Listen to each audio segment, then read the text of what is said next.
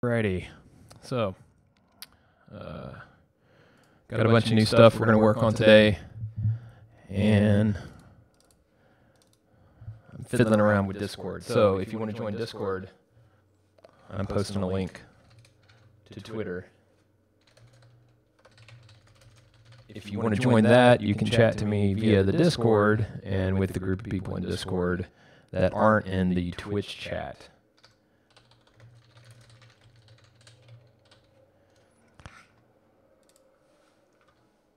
All right.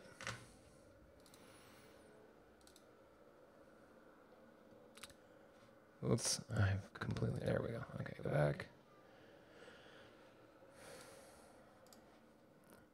Do not like this tune. I do not like that tune either. There we go, this one's fun. Yeah, all right. So, what I'm going after today, let's start up our notes like my new habit dictates. Yeah, that's some cool stuff from the Visual Studio Code team. Visual Studio Code's getting a lot faster. So today, however, is not October 9th. It is October 11th. Happy birthday shout out to my brother Adam down in Boca Raton, Florida. Probably screwing around like always. It is 15:05 p.m. And we're not talking about Terraform right now. We are going to be working on some Go, and specifically composite types. Oops, can't spell that. So we're going to look at slices, arrays, and some other things, and then look back at the code repo for Caligari, and basically take a look at what we can do to refactor the repo, because it was in a state of kind of whenever we left it last time. And also, I want to make a note, and let's hear a shout out to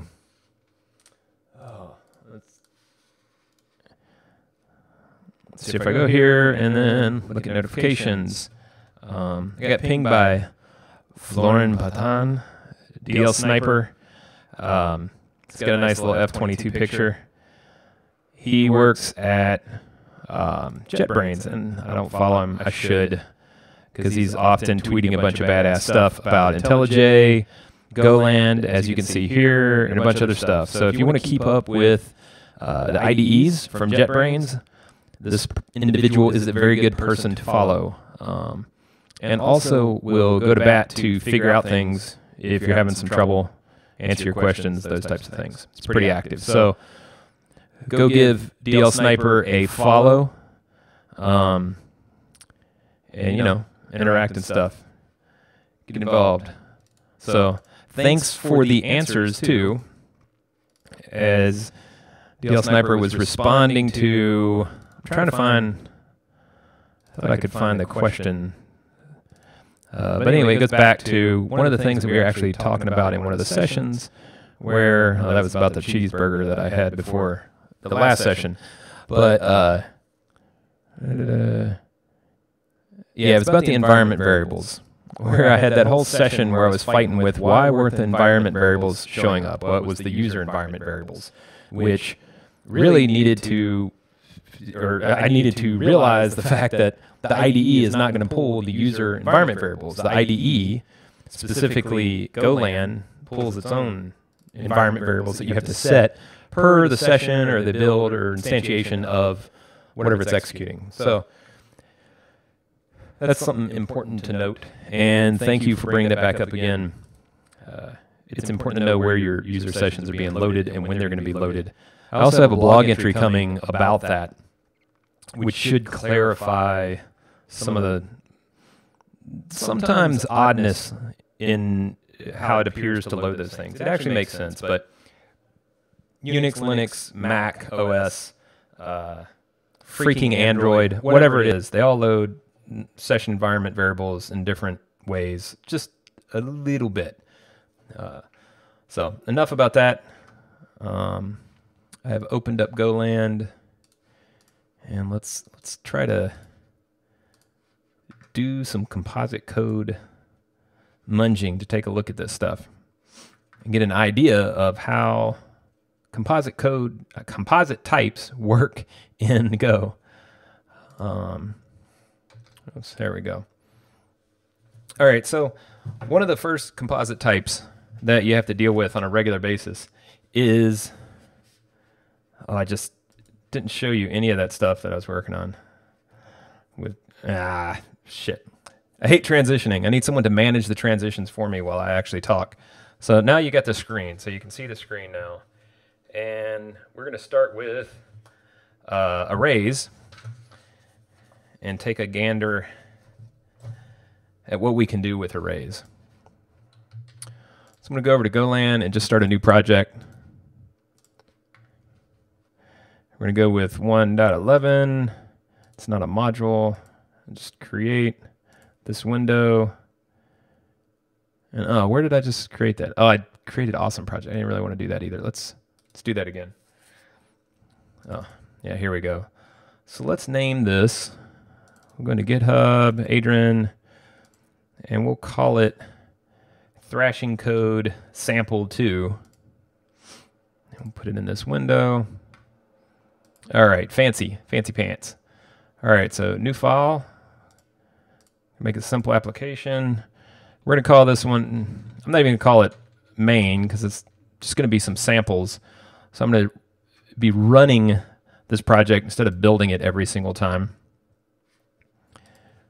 All right, so we have main here. And then let's go add a type of build. That's your go remote, go build. And I'm going to say run arrays. And then in normal fashion, I'm going to take this, wipe it out, and then do this, and then pick array.go. Okay, so it's just going to run that one file. So that's the same thing as like if I pull up the terminal and type go run array, it's going to run the file, which right now isn't going to do anything because there's nothing in there. Okay. So let's go back over here.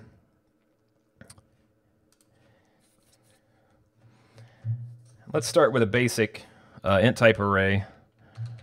Var some numbers. And we'll put 5 in it. It's of type int. So there we go. We've declared an array of 5 integers. And now it's just, if we looked at any of this stuff, it is empty. But I can pull into it because it's a fully declared array. Like all the values in there are there to be seen. So if I do print line and some numbers, and then let's say I pull the length of that array -1, because it's a zero-based array. All arrays in Go are zero-based. And then -1, so that gives me the full length so I can get the first and the last element of the array and print that out, right? So right now, if I run that, use a built-in length not in a function call. What did I do? Derp, oh. Feel like oops.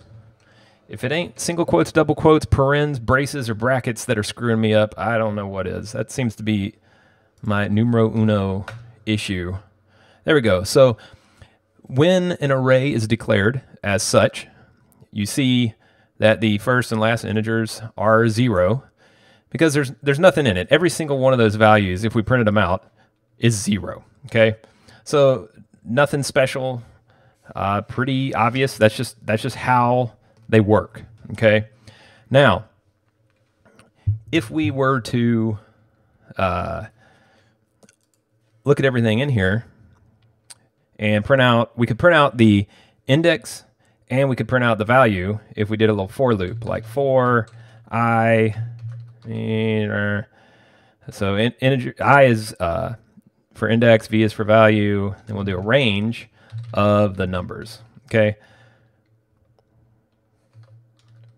Boom. And that's going to step through for us.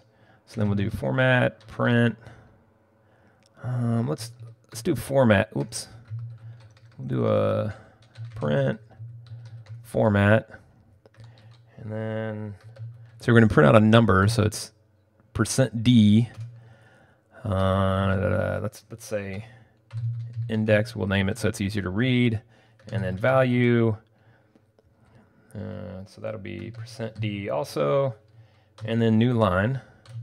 And then we'll give it I and V as such. So now if we run that, we'll get a bunch of zeros, right? Boom. Bunch of zeros. Yep, just like so. So let's make it a little more interesting. Let's actually assign some values to elements of the array. So we'll give 0 a value of 42. Then we'll do some numbers. 3 equals 69. And then some numbers. 4 would be the highest value. Because remember 0 based index again.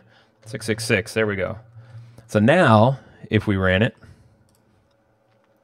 boom, you can see the numbers in there. Value 1 and 2, of course, are not assigned, so they're still 0. We have 42, 69, and 666. Cool. Now, that's really not all. That's only touching the surface of what you can do with arrays in Go. So let's kind of look at some of the other, how would I describe it, interesting ways in which to create these things. So let's say we have let's call it, some storytelling. And we'll say that this is an array of 5 elements that are string, right?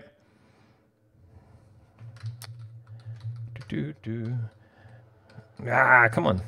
Damn it, type the right stuff.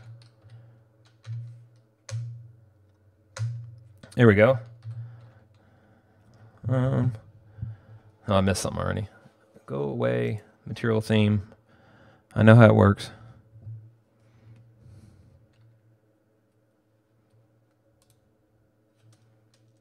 Let's do some storytelling. And this, let's say, this is a great story, then maybe not a great story. Let's actually make this 3 items. There we go. And then, nah, it is the best story ever. Boom. Right? And then if we printed these out, actually, let's just do this again. Right? But change that to some storytelling. And then value here, it's not a number, so it's a string. I need to change that for the formatting. And then, yeah, I think that's it. So now if we run it, boom, this is a great story, maybe not a great story. Nah, it is the best story ever with index 0, 1, and 2. So that's another way to declare an array and go ahead and assign it values. Kind of comes in handy. And then let's look at, there's some really crazy stuff that we can do. Like let's take a look at, let's do currency. Currency, int. So that's a type. And then we're going to declare some constants. Whoops. Like this. Then do USD. It's going to be of type currency. We're going to start it off at 0 there, like so. And then we'll do, what else should we do? We'll do euro. We'll do British pound. What's some other? Let's look up some currencies, huh? Yeah, currency.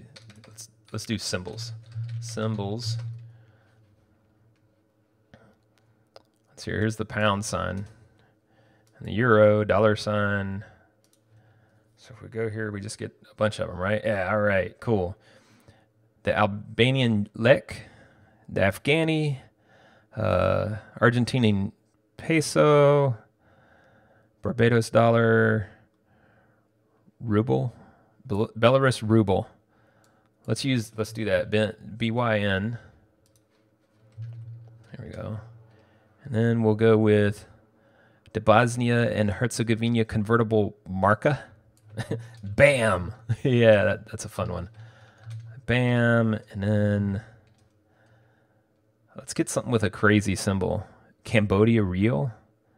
That sounds pretty cool. So with that, and then Costa Rican, Gibraltar pound, Falkland Islands, Hong Kong dollar is of course the dollar symbol. That's kind of cool. Let's do the Iceland kroner, or krona. Anyway, that's good for the moment. We'll go back. Now we're going to do symbols, an array of them. So if we do ... that means whatever's to the right is going to be the declared type and the values. Okay.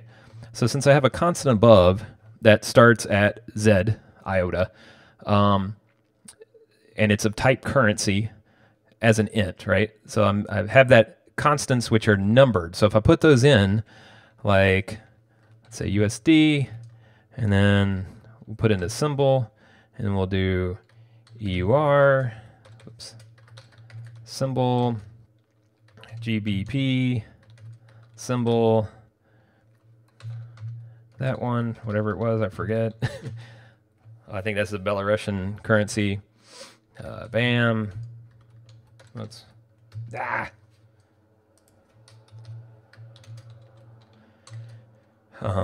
krona.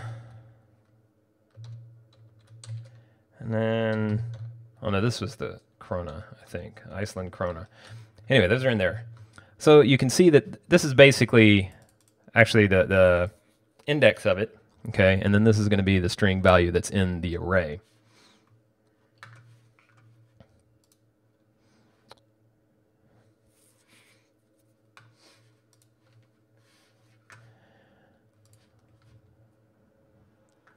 All right, so let's go back and let's actually put these suckers in, and we'll create a little library to do this stuff with. Krona is this weird symbol, or actually I guess it's KR.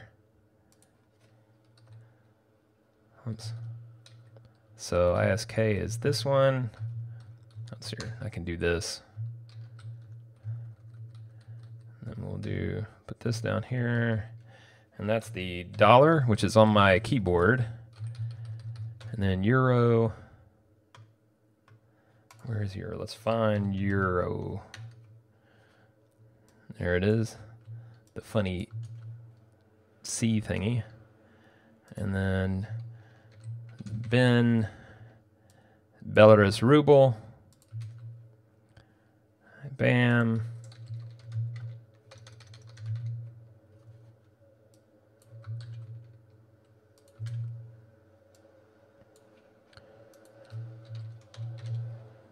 KHR, Cambodian real. That's what that one is. And while we're here, let's find some other crazy thing, like this Iran real, whatever it is. This is a cool looking symbol.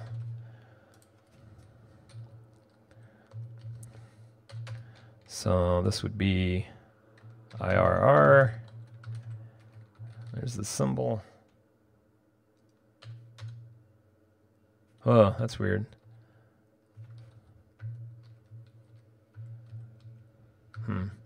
Oh, did I not? No, it's got a comma.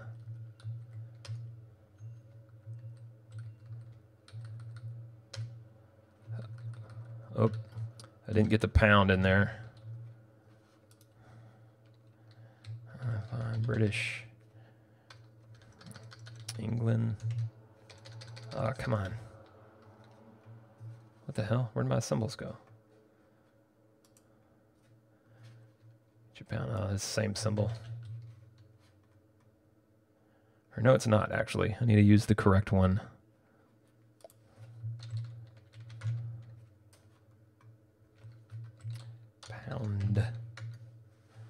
Egypt pound, Falkland pound, Gibraltar pound, Guernsey pound, Isle of Man pound, Jersey pound, Lebanon pound. Come on, where the hell? United Kingdom pound. That's it. So A3, 163. There we go. I don't understand why this is... Oh, come on, keyboard. Oh, because I don't have the constant in here, derp. So IRR, there we go. And then this one, and this one. So this is actually an array here that's made up of index values based on a constant that's of a specific type. And then if we go here, we do some looping through that again. We can say symbol index.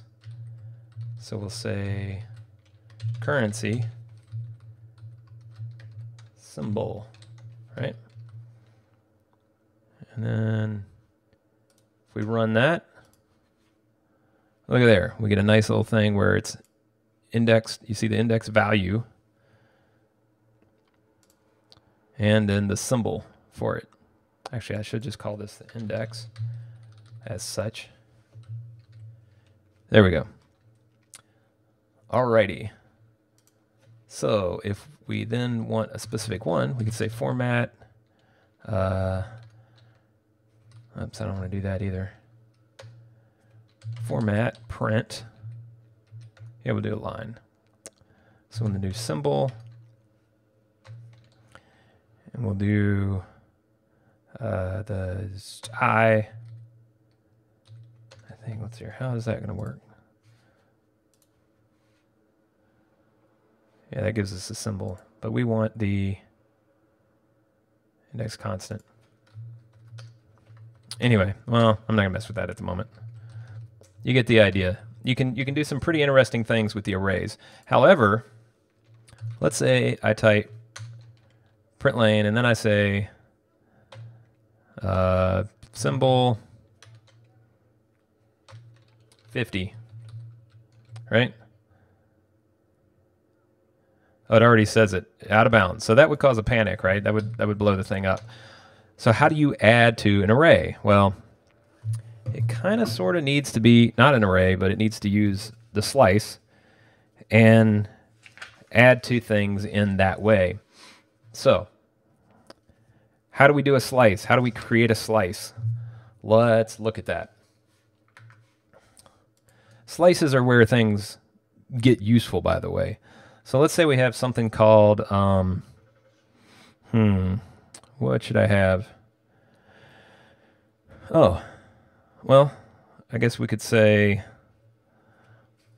this is basically usable as a slice too, the symbols.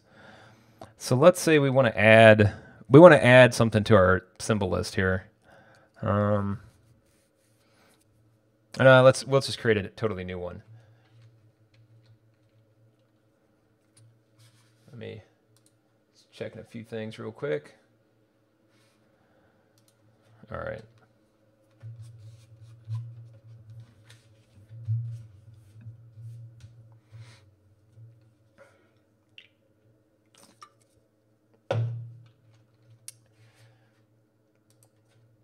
Slices.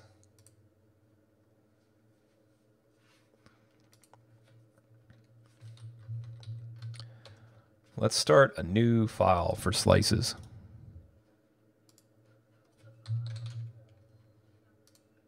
And we'll just keep that. There we go.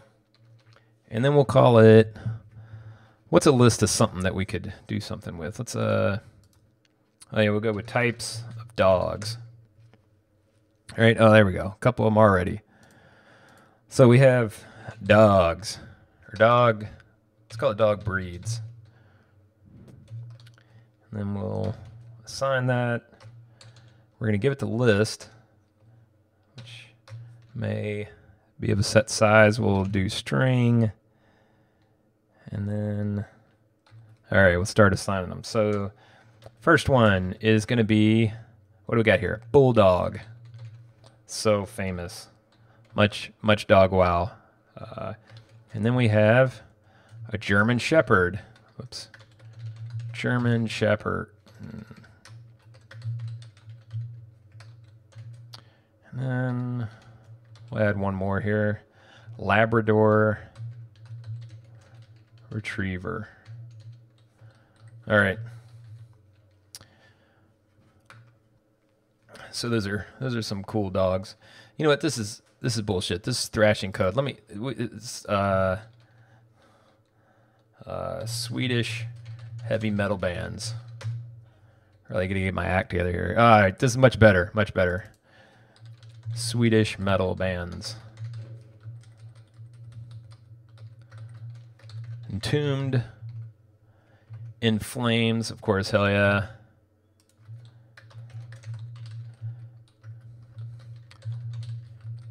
Then Opeth.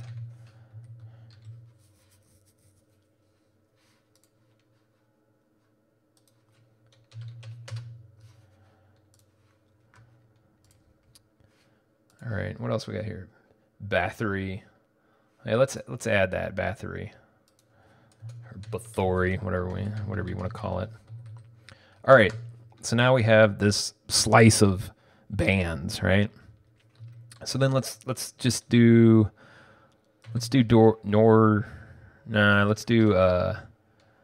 black metal bands. Okay, we're gonna do kind of the same thing. Do we want to do that? Nah, let's not do black metal bands right now. We're just gonna work with Swedish metal bands. And let's do my favorites.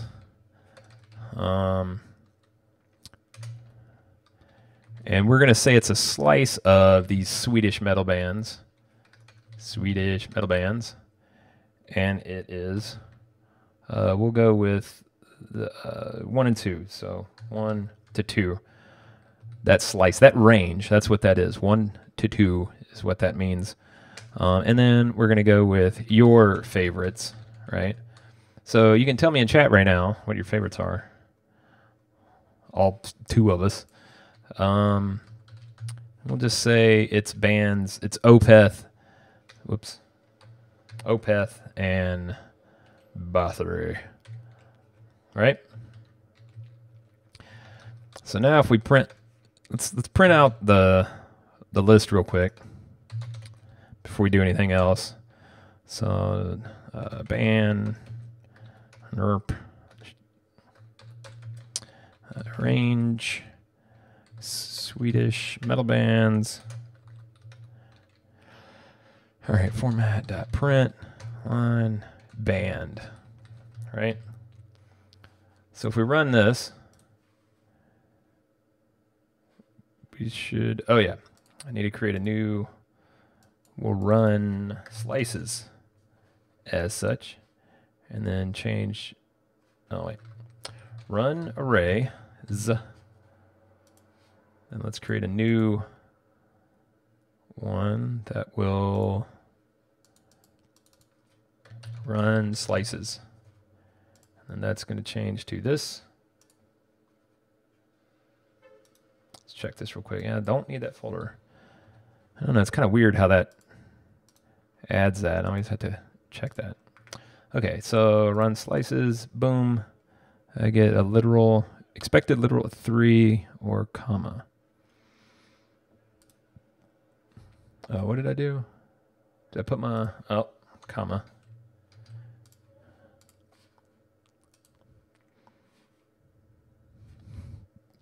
All right, okay. Let's hold off on doing that for a second. We'll just print out the whole list of names so we can get a look at that. Boom. All right. Entombed, In Flames, Opeth, and Bathory. Awesome. Now let's take these 2, and let's actually just look at those real quick. So if we do format.println and then do my faves. Actually, let's do print F. Let's say my favorites. Do That might work. I don't actually know what that'll do. Let's see. Boom. Oh, that's correct. Format.print f your favorites.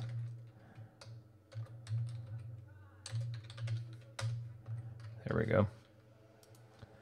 And run that. There we go. So mine says in flames, your favorite's Opeth. Oh, so it grabs the first one. It doesn't grab the second one.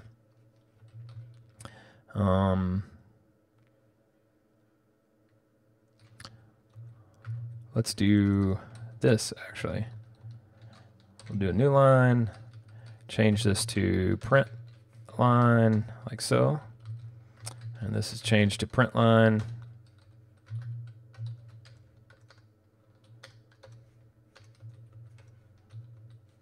There we go. And then we're actually going to step through each of these two.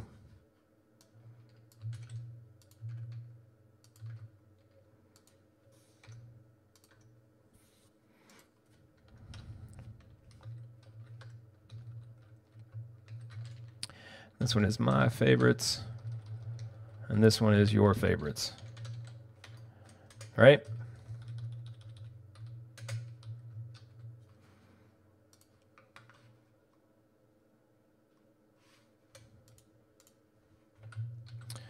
So look at that. There's my favorites. It just says that one.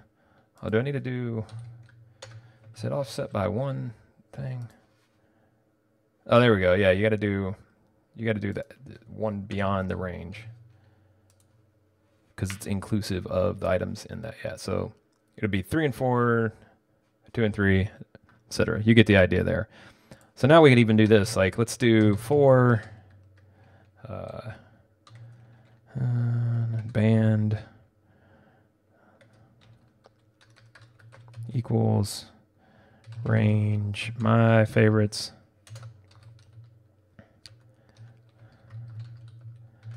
and then your favorites.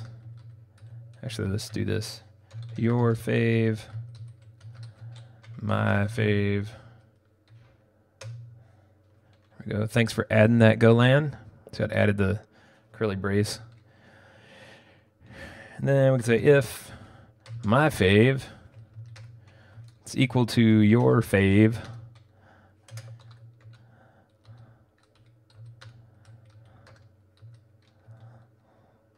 we get format dot print f holy Beelzebub, we've diverted a war. I like you and I both like whatever it is. And then I can put in the band. So we'll just say my fave.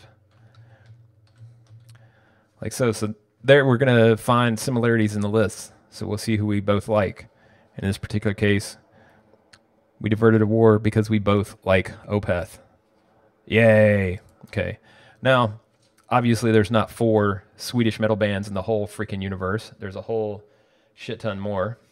So let's add some more. How do we do that? That is the question, right? So the way you do that is you take the list. What did I call it? Swedish metal bands. Swedish metal bands. And you use the append function. So there I set in my slice, which is this deal. And then I add whatever it is that I'm going to add. In this particular case, what do I want to add? I want to add a band. So I'm just going to add Soilwork. And then I'm going to add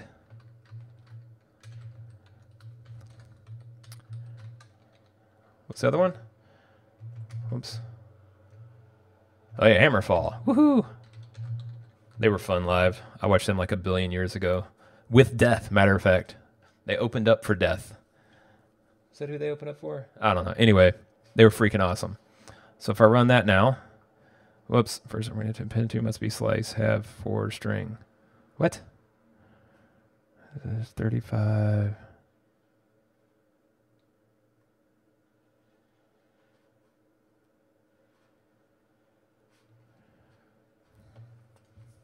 The append. What am I feel like I'm missing something.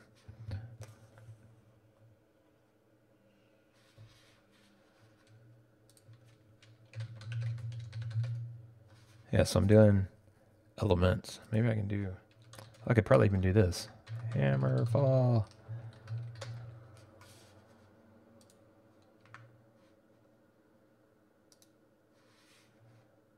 Yeah, right?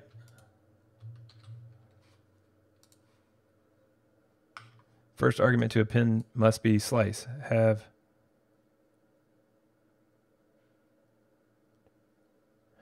Oh, whoops. So my favorites is what I need to be adding to. So this is an array, right? This is a slice, i.e. the slice, right?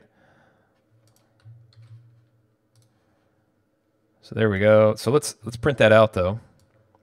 Let's take a look at my favorites. Boom.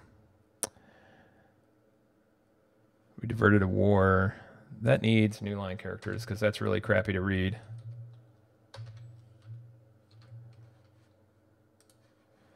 All right, so now Inflames, Opeth, Soilwork, Hammerfall. What did I do?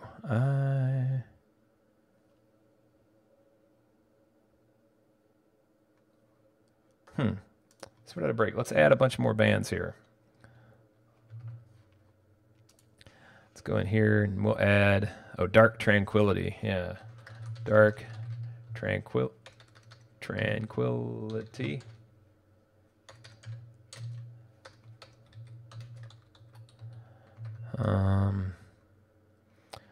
Oh yeah, hell yeah, I gotta add at the gates. Should I add Metallica? Sorry, that's just a joke. Flame Soilwork, got them. Evergrey. Oh, of course, a Monomarth. Monomarth and Evergrey. What else we got here? Candlemass. Oh, an arch enemy with Angela Gassow.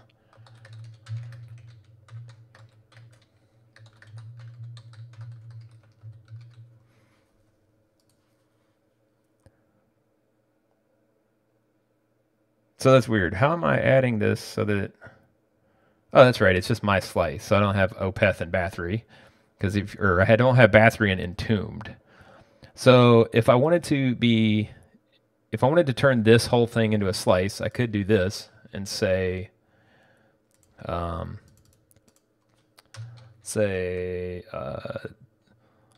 all Swedish bands all the time, right? And then we'll make it a slice of Swedish metal bands, like so, but we'll do the full thing. We know it starts with 4, right? 0 to 4. Actually, I wonder if we can do that. No, I didn't think so. 0 to 4. And we'll add all those bands in there. So now when I run it, whoops, all Swedish, oh yeah. Boom. So it's a slice. I can work with it. I can append to it. And voila. So what? Oh, maybe I do 1 to 4. We diverted a war. Holy Beelzebub, we diverted a war. You and I both like Opeth. Inflames Opeth. Oh. Still printing out the wrong thing. There we go. All right, now we got the list of everybody. Inflames, Opeth, Bathory, Soilwork, Hammerfall. Oh, no we didn't. I think I was right the first time. Told you I was right, Adrian. All right, what do we got now? We got Entombed, Inflames, Opeth, Bathory, Soilwork, Hammerfall, Dark Tranquility, the whole kit and caboodle. All right, now that is an appropriately kick-ass slice. So now you get the idea around arrays and slices. And I'm going to put that up on GitHub. Let's see here. How do I do this again? Enable version control integration. I have to enable it. Yeah, Git. So let's call this I'm gonna tag this slice using Golan version control. I can go back and reference it later. So enable version control. Use git. Yes, yes. All right, now we can go to VCS and let's do a, can we push this up to check out import into version control? Yeah, create git repository, share project on GitHub. That's what I want to do. Yes, I want to put it up in 002. First commit. Boom, share. Is that it? Is it just going to let me do that? Oh God, I don't want this crap.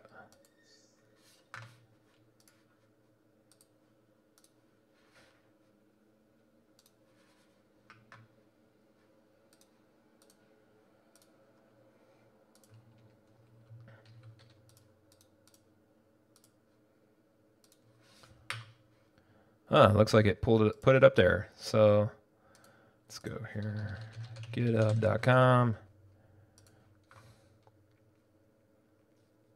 and this little recent activity. Did it even put it in there?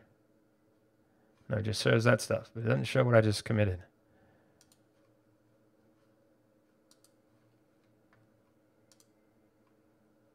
There it is. It's there though.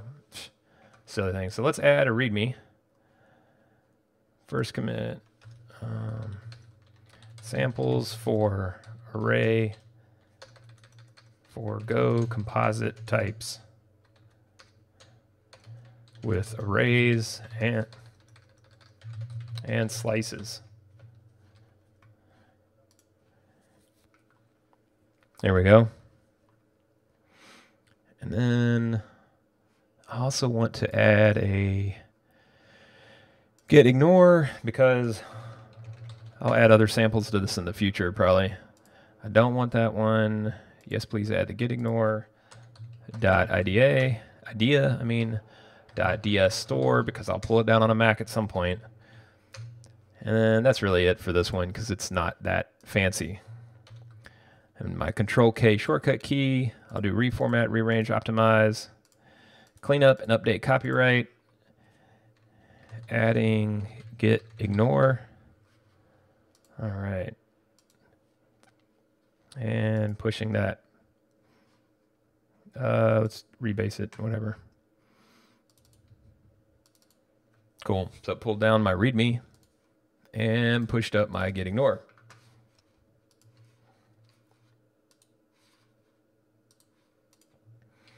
Right. So yeah, so I got it all in there.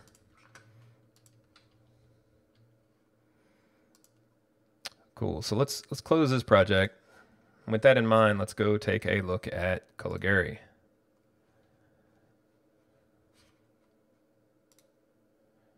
Always with the Docker file stuff. You know, I wonder if there's a way to get the Docker file stuff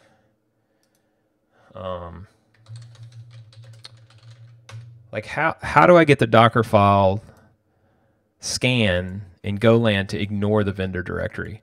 Like, is that in settings?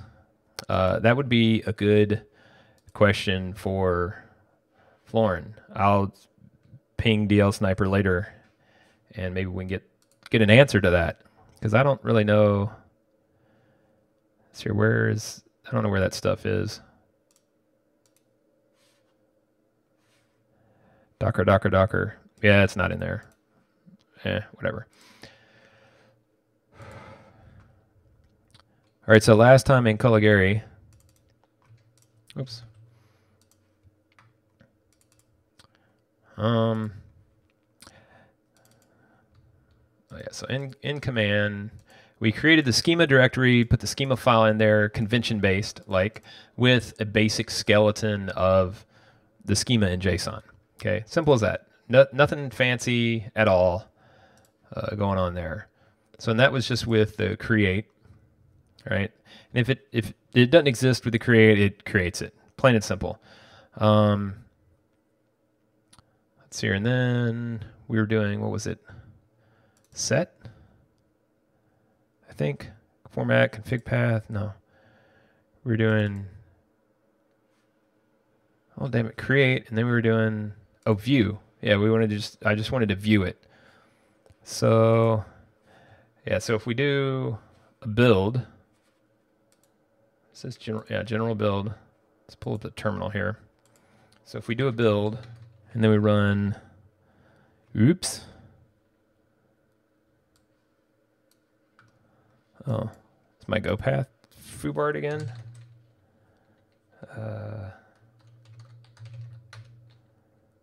No, that should be right.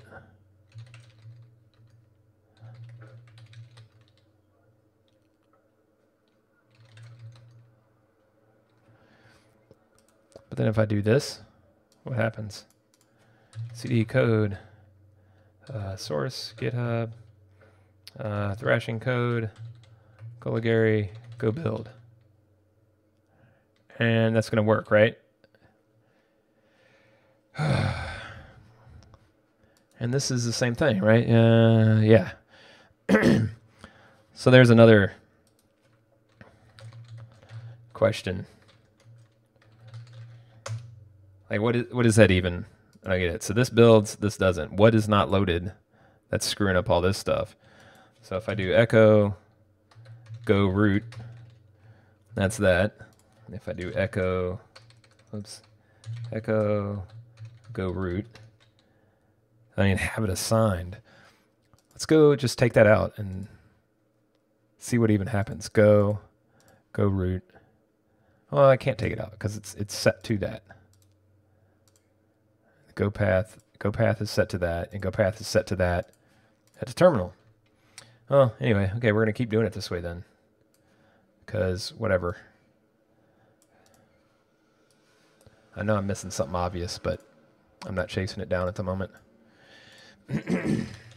All right, so if we type in the command, we do config create file, it found that it should not have recreated it. So like if we do connection, let's say blah blah, and save that, and we do create again, it shouldn't overwrite that. So like if I close that and open it again just to make sure, yeah, so blah blah is still there. But if I delete all of this, and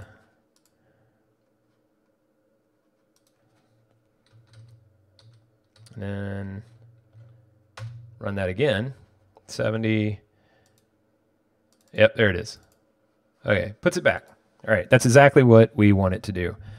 But now we want it to view it too. So if I do the same thing and then view, there we go. Okay, I believe that is correct. So connection is empty, execute is false, generate count is 5, source is console.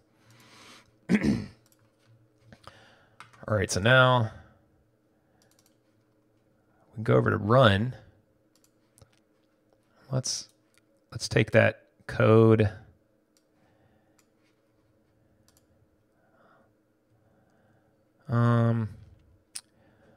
Let's call it Q actions. Oops, actions. There we go. Yes, please add it. It's in command, just like I want it. And then what I'm going to do is actually I'm going to put that in there. So, because I want to pull it. Actually, let's break this down a little bit more, because we need to start refactoring some of this. So that's all in there as a simple, where did I put it? Oh, destinations. Yeah, destination. As a destination source, it's going to be like a database, distributed database, whatever, like Cassandra.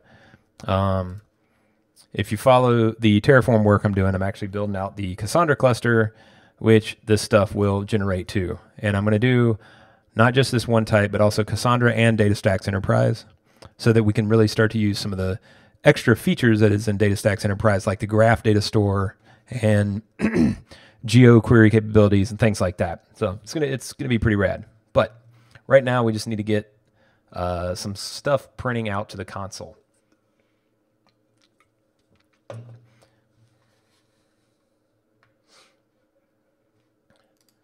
So the next steps there.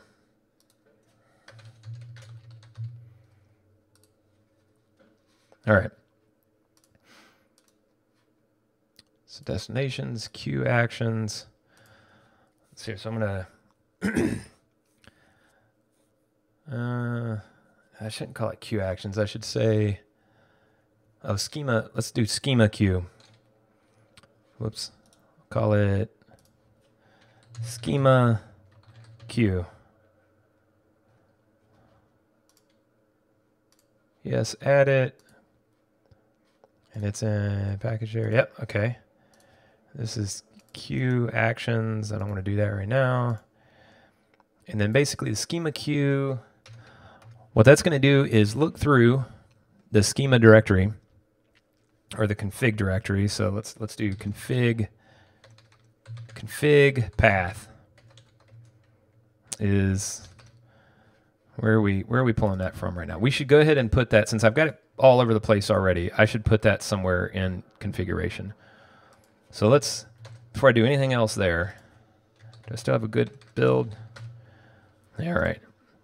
So I'm going to go into the YAML here, server HQ here. That's kind of irrelevant. Let's do a local operations. We'll call that. That'll be like our local configuration. And we'll say schema path. And we'll just have it be schema like that. And then it'll just pull a list of whatever files are in there and queue those up. So let's do a to do get a list of all files in the schema config directory. To do get a tree queue of all the files that need processing. So right now we'll pull these things up and print them out is what we'll do. So I'm going to go back over to my configuration thing here, and let's create a new type, which is going to be schema configuration struct, and we'll do, let's see, what did I call it? Schema path. Let's do a default schema too. And we'll call it schema default, so we know you have a different one there. So schema path and default schema. Let's actually call this path, and we'll call this default. Instead of local operations, let's call this schema. Just schema. That's what we'll call it. Get things a little simplified here. All right, and then back to, we'll have schema. Oops, I mean path, and damn it, come on, path string.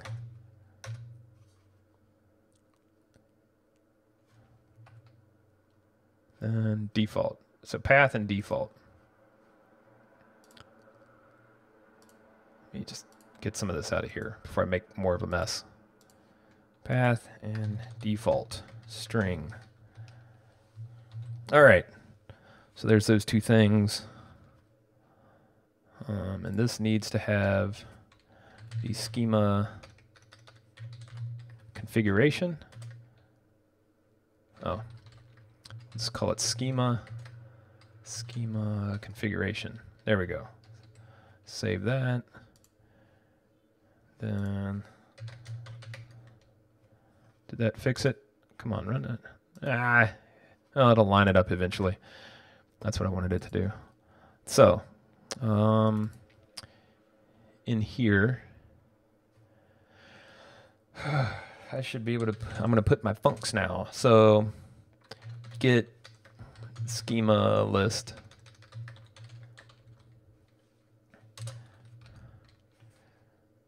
and that's going to pull the configuration. So like here, so how did I do that other stuff? Was it in root? I'm looking for my sample for this configuration stuff. Config file is there. I don't need a toggle. I don't know why that's in there. All right, here we go. So config file, it's pulled, reading config. So I should be able to pull that from wherever. Viper, right? I swear I had that stuff printing out somewhere. Not there. Root.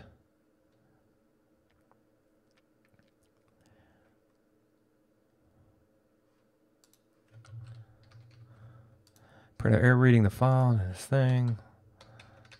Oops. Let's just get a list of this stuff then. Clear.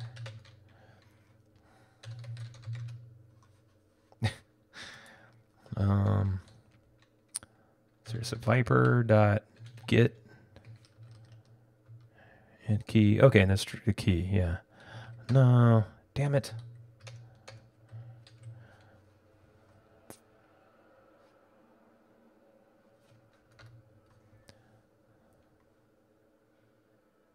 So I swear I did like a configuration of this before. Let's see here. JSON, Viper, Cobra, Golang, configuration. Configuration with fangs. Yeah, so Viper. Establishing defaults, set defaults, blah, blah, blah. Reading config files, set config, add path, error. Yep, and then watching and rereading config files on config change.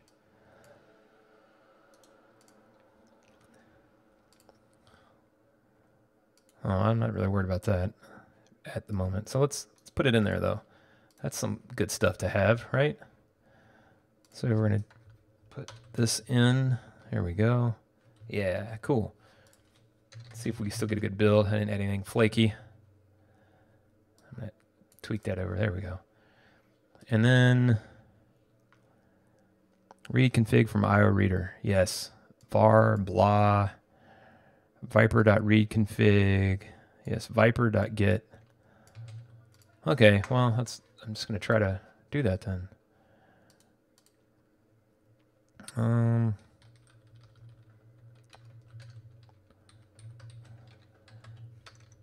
Path. Go build. Call Gary.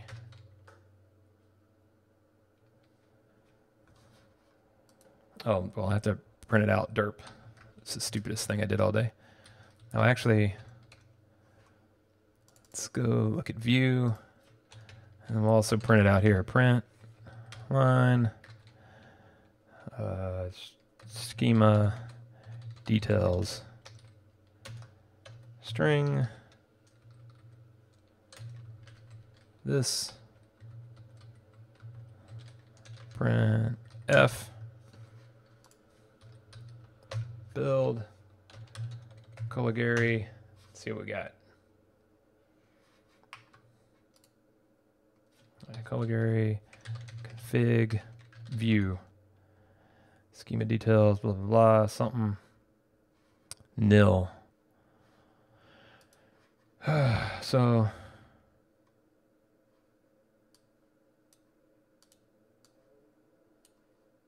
single byte to be referenced by multiple keys, log file, set. Setting overrides. These could be from the command line or from your own application logic, working with environment variables, working with flags. That's not what I want. I want to just get the thing. So this is saying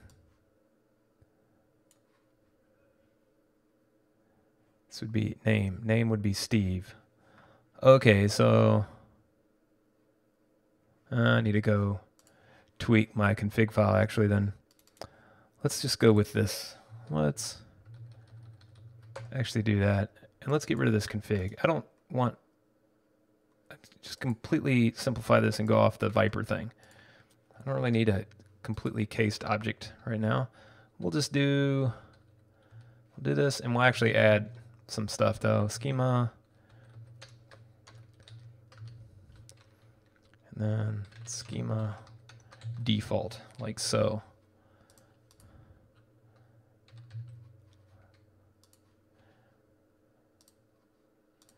And that should do it, right? Schema path. And we'll add another one for viper.get schema default. Schema details. Path. And default file.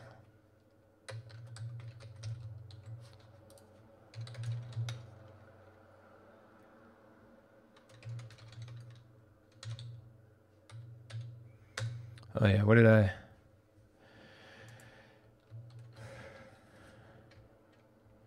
Where's that we want to find?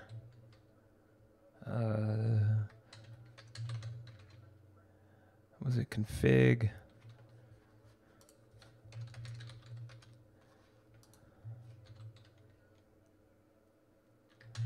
Caligari configuration. Find it in the whole project. There we go. Ah. Oh, this was in root. Oh, so wait. If I did... whatever. I'll re-add that if I really want a nice fancy pants cased object and everything.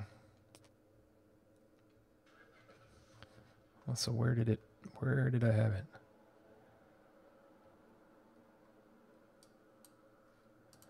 Unable to decode. Right. Not going to have that right now. I just want to do this. So much simpler, actually. There we go. And then we'll do Caligari config view.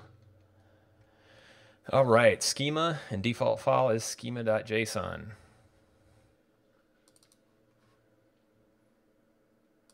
We'll put a little new line in there for now. All right, cool. So that's on view.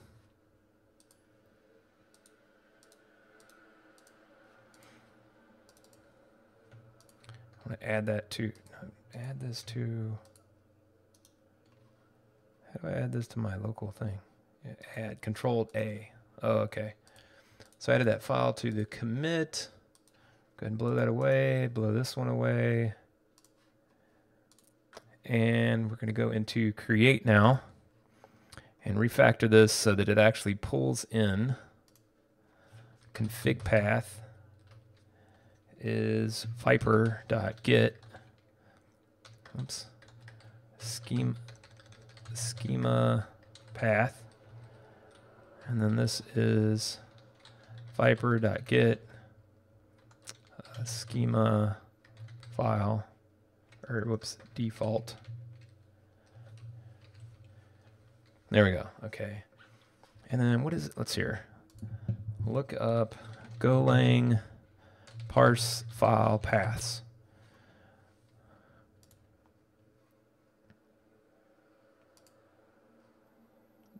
Yeah, I think this is it. Is there matched more? Right? No, I want to do walk function, walk, split, relation, match, join. Joins any number of path elements into a single string, adding a separator if necessary. Oh yeah, that is what I want. So func join returns a string. Okay. Join. So I'm doing file path. File path dot join. There we go. Let's join. And we're going to do config. Get rid of that crap. Then schema file. And really,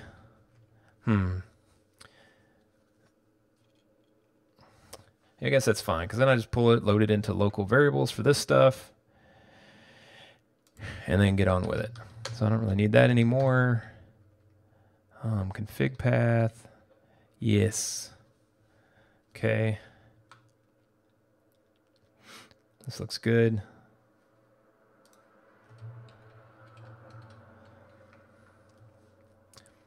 So this would be, let's see if I can refactor this to be a method.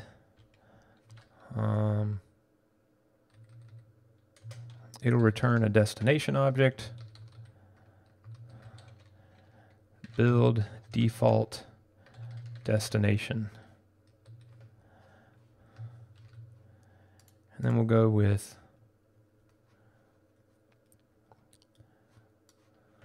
let's set up this in the config too. Config YAML. So go with schema.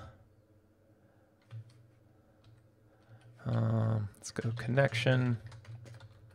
This schema execute. We'll go with 5, and this will be nothing. Actually, no, it's gonna be an empty. It's gonna be that. Heh. Yeah. And then schema generate count. Oh, that'll be 5, and that'll be false. And this will be schema source console.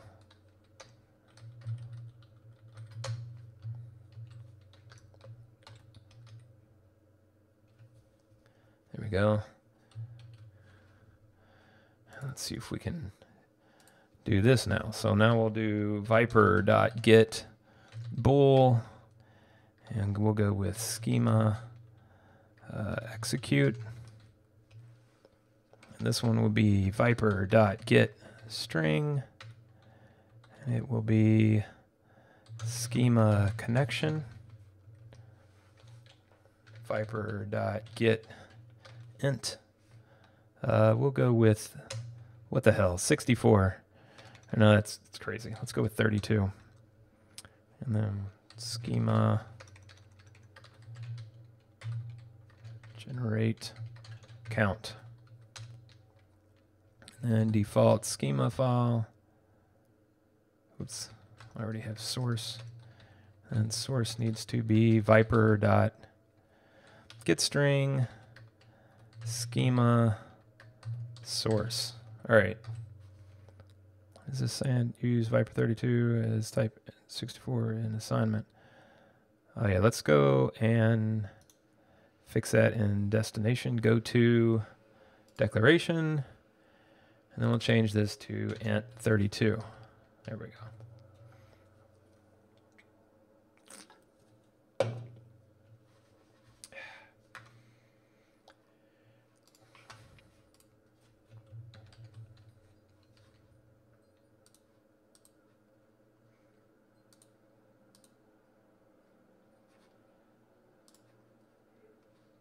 Default schema file returns a destination. This, then we'll do this, and default schema. Actually, a default schema file content equals this thing. Boom.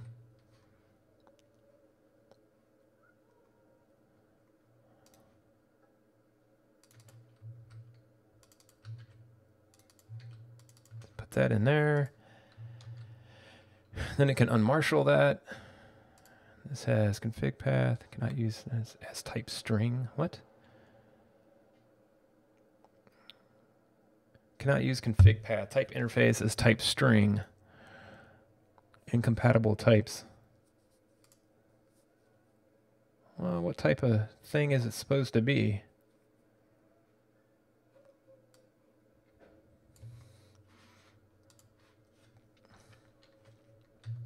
File path join.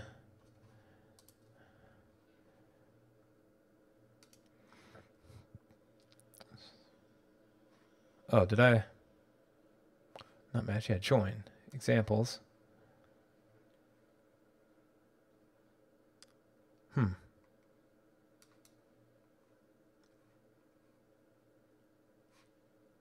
What? That's some crazy mess.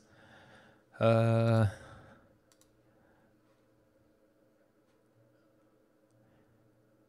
interface as string.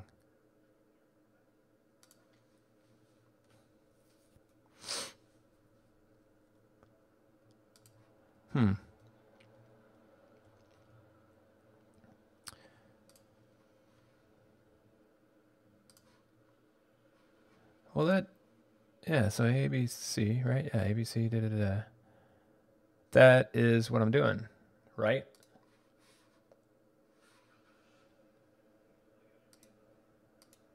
Do y'all see that? That is what I'm doing. I do not get what this crap is telling me. So, config. Oh, it's an interface? Oh. I do error. I'll do error and then check. Error. Yeah. Right?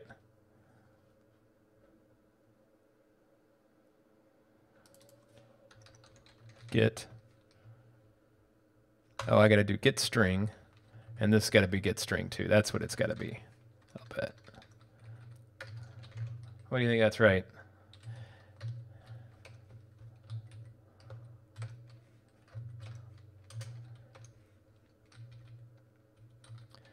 Config path, and then schema file. Yeah? All right, there we go. That was kind of weird, and I even messed it up in the first place. So can't use schema construct generate count as type 64 and int. Didn't I change it? I just changed it. Command create view. Oh, create view.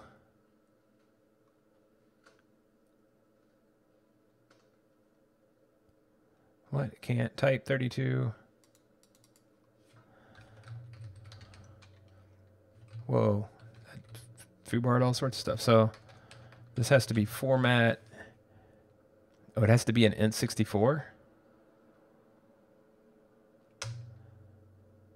Oh my god. What a bunch of crazy nonsense. What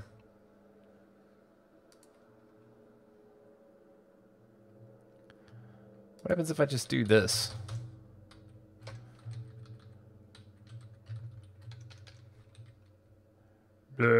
No. Print F.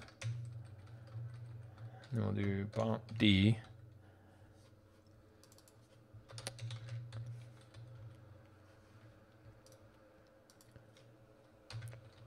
No? Mismatch types. Well, how do you... That's pretty dumb. So Golang print out int 32 as string. Convert int 32 string Golang stack overflow, right? ITOA needs an int format, it needs an int 64. Right.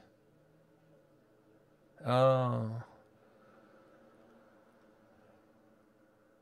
You write a conversion function. Are you kidding me?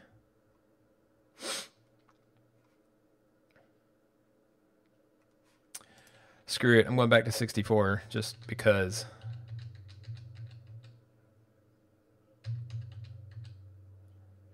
So there's that.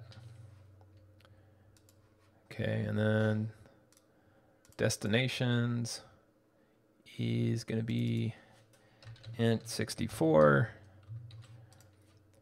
Build. Where's the other thing at? It is in create. Going to be get int 64, giant freaking 64. Okay. Clear, go build. Missing return at end of function. Create go. What? Oh, this thing. Missing a, oh yeah, of course, obviously. Return default schema file. Let's actually change this to refactor, rename default schema contents. There we go. And boom, yeah, Caligari, config. It's create, right? Create, boom, create called 70. There's my directory. Schema default is the name that I gave the default in the config. So this is now created based entirely off of configuration data instead of hard-coded magical strings. So that actually moves us forward some.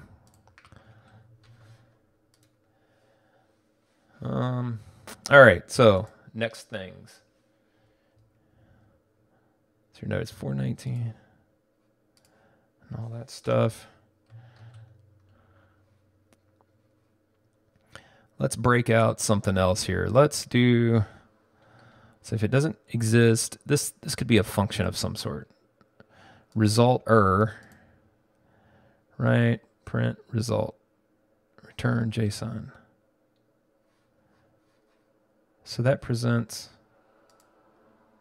wait, what prints out this thing? I forgot. Create called. Let's find that. Create called. Oh, that comes up here. Okay, so create executes, gets the path and file. Then let's put this in a function. Control M. Let's use the shortcut key. Control M. So create directory if non-existent. Or actually, we'll just call it create directory. Default directory. Default, or no, create configuration directory. Schema directory. Yeah, okay. Seems like there should be something else to call it, but whatever. And then this actually, I wonder if I can do this. Boom, yeah. How's that? That's cleaned up pretty decent bit. And then we get our JSON back. And then we open the file here. Then we write the file. So that, okay. Oh, and open creates it if it doesn't exist. Oh, so this is writing. Oh, this could be a function too. So let's roll this out to something. Call it write schema file. Boom, that easy. So and this needs to have path and file and anything else. Oh, and then JSON returned JSON.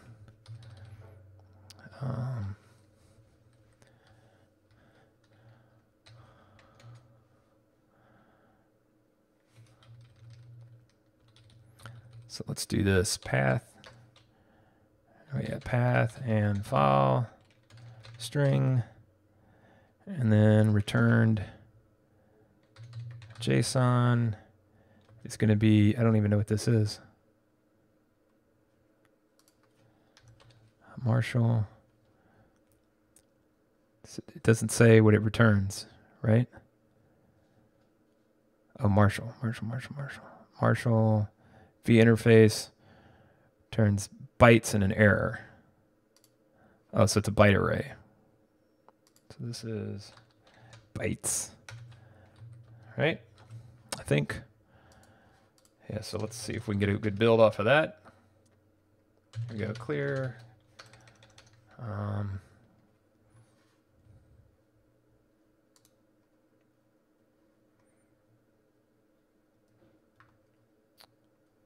Schema default, schema path.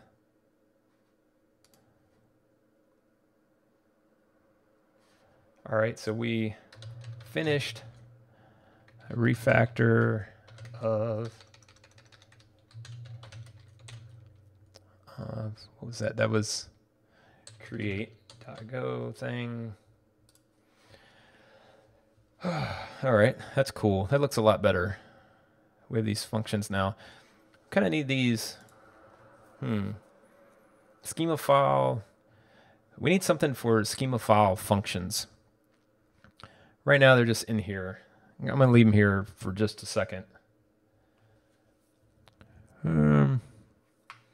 Oh, cool. Thanks, Fritz. Fritz just hosted me on Twitch. What are we going to get into here? We're going to get into... Well, actually, we should create a file for this. So let's go with the Go file. And we'll just call this schema helper for now, for lack of a better term for it. Then let's go in here to view. And we'll take some of these. No, wait, it was in, we're in create. We're going to take some of these things and we're going to put them in the schema helper.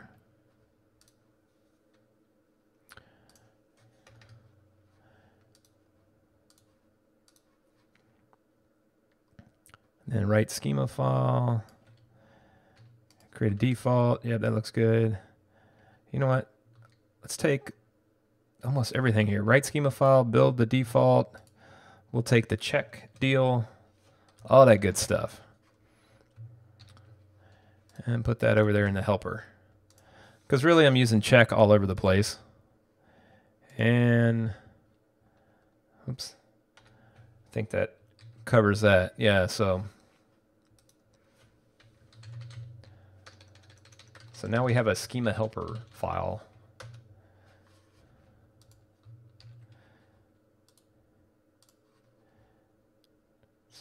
So a bunch of not used stuff in here now. Let's see. I'm going to blow that away. And then if we just save it. Yeah, put back all the important ones. So thank you, Golan, for that. Wow, much cleaned up file. It had junk all over the place previously. So let's see. The only thing we're using here is path and file and return JSON. So let's see if we can refactor that and what it gives us. Into method. And let's do build, path, and file. Yeah. We'll do return, file path, join, and config path, and schema path, schema file. So get rid of that. I'll go up here. And we'll just put build, path, and file.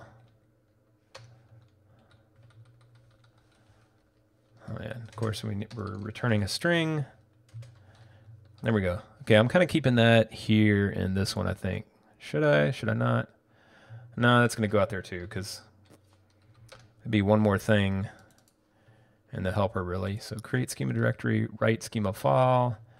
This is build, path, and file. All right, progress. All right, I'm sitting down.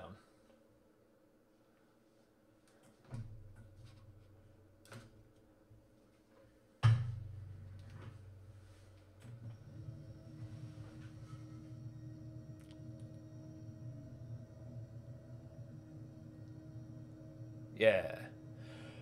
Whew, okay. That still ain't right. A little bit more. There we go. All right, next thing's next. Let's see here. Clean up this stuff. So I'll enter. Import for cited sex. Optimize imports. That's what I want. And comments there. All right. Create is set up. So now let's go back to view and clean up this nasty sucker. Okay, this doesn't really need to be here, does it? I don't need to really print out all that stuff. Well, let's do it anyway. At least we'll keep it in here for the time being, but we'll put it into a function, print the schema and the details, whatever, because all that junk's going to go away soon probably. So in here we'll pass in the schema struct. Why did I even call it a struct? Oh, we'll do refactor, rename. Whoops, that wasn't what I wanted to do. I wanted to do this.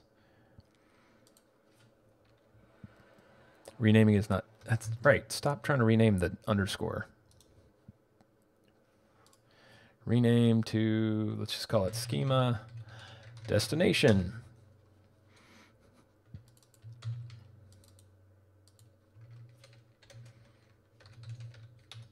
There we go. All right, that kind of gets us that junk out of the way.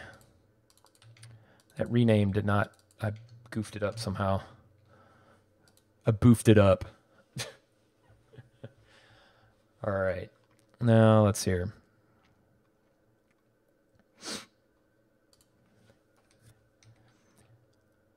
So if I'm going into the view, the create basically is set up.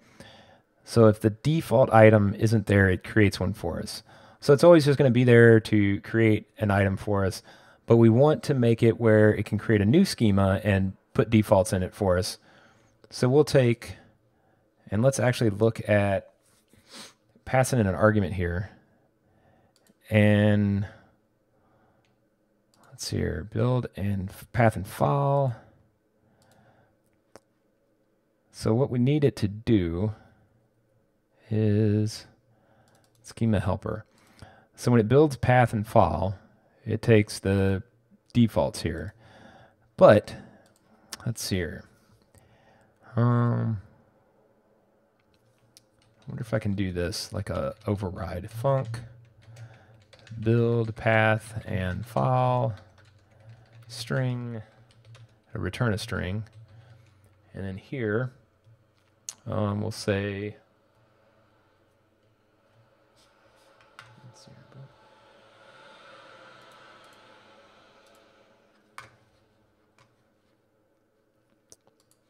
path and file. We'll say the file string and then the path string. Right now the idea is if you pass this in, turn, it'll do the join, and we'll be able to basically create, we'll be able to pass in arguments and it'll create the file and a default schema for us, is the idea. So let's put this in here. We'll go with path and file. Yep, that should be good. And I feel like I should do some it's your path redeclared in this package. I guess you might not be able to do that with a go function. So let's just do this.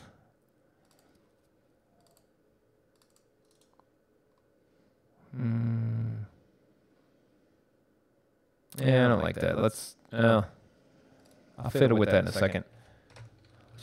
Let's just figure out our arguments here. So on create, create called. Yep, that is true. And here, let's look at how the arguments pan out, right? So we'll do arguments, and then we'll just go args. See what we get there. I should save it. Save it. Go build. Arguments.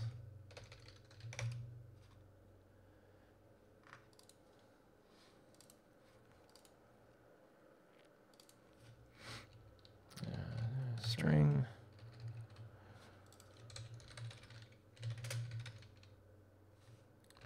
Call Gary. Config. And then create arguments, blank create called. So if I do this, and then let's pass an argument. Let's say the argument is going to be, we need to pass in the file in the path. So let's say we want to create a schema file with the defaults in it, and we want it at, let's say, let's say file equals new schema.json, like that. Boom. So the file equals new schema.json, create called. Don't want this in here anymore. Don't really need it. Won't need it. So let's do print f. Actually, let's go look at, let's see here, Cobra. Was it arguments? Yeah. And then we're going to go how to add a required argument. Yeah. What is this? Oh, that's, yeah. That's not what I want to do. I'm going to do, let's go here. And we'll just search for arguments. Positional and custom arguments. Validation of positional arguments can be specified using the args field of command. Right. The following validators are built in. No args. Command will report an error if there are any positional args. Arbitrary args. The command will accept any args. Only valid args. That's what I want to do. The command will report an error if there are any positional args that are not in the valid args field. Minimum args, maximum args, exact args. The command will report an error if there are not exactly in positional args. Command will report an error if the number of args is not between the minimum and maximum number of expected args. So actually, I'll need to do range of args is what I'll need to do. So let's take this validator, and then we'll put it in right here.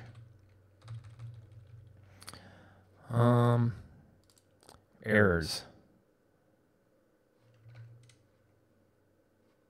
Well, isn't that from whatever? We'll fiddle with that in a second.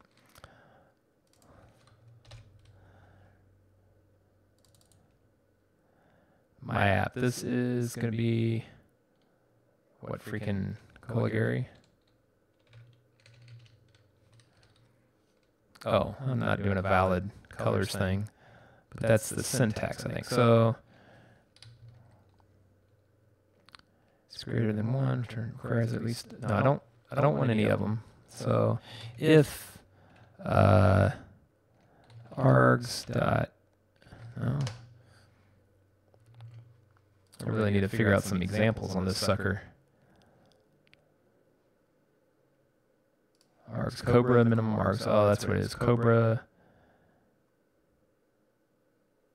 Yeah, so let's do. Let's do Cobra. No args, exact args, arbitrary args, only valid. Range of args 0 and 1. So then if, oh, how should I do the args count? Args, a length of args is greater than 0, then I want to do this other thing, Cobra range args min exact args 1, right? Cobra dot. Oh, isn't there another way to do this? Exact args in. Oh, I thought that would like let you pick the name. Only valid args. That's command and arg string. Weird. So it needs one arg. If. Oh, I could do if args. Let me do this. So this equal to file. No, let's just print out the args. So it's missing return at end of function. What do I do? Return this.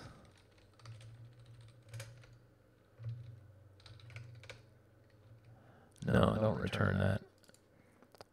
Do a run args. Oh, that's what I wanted to do. Oh, I need to just do this. And boom. All done.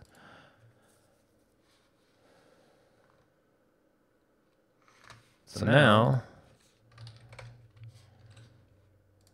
arguments args. So let's see if I can do go build and then arguments file, new schema JSON.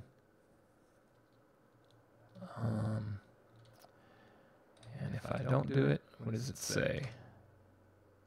Arguments nothing. Okay. So we'll just do a thing here. It says if args. I should split that somehow. So if I had an argument, help commands, add a command. I don't want to do that. Arguments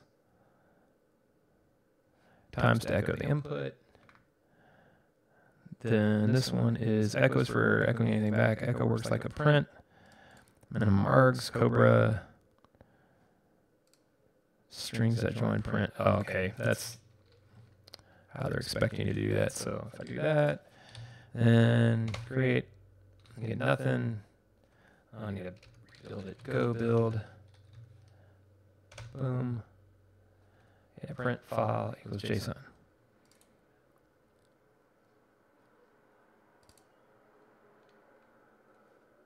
So if I do, let's do format dot print dot strings dot split string zargs. And this is by space, and then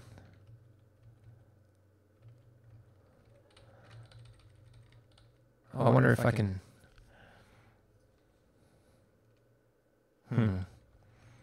Well, since it's only going to be one, it's going to be the equal sign, which is the split I want. And then this is going to return something. Result. That. Args. Cannot use args type as type string.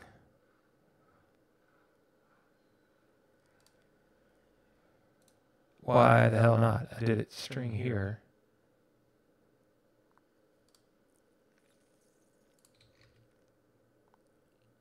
Strings join. Oh, args one. Oh yeah, so if length of args is greater than 1, then do this stuff. So give me a result.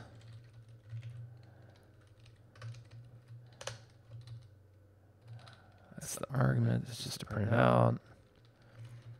Then let's print out results. What is this returning though? So split it. Turns an array of strings. So let's do like we did earlier for result. What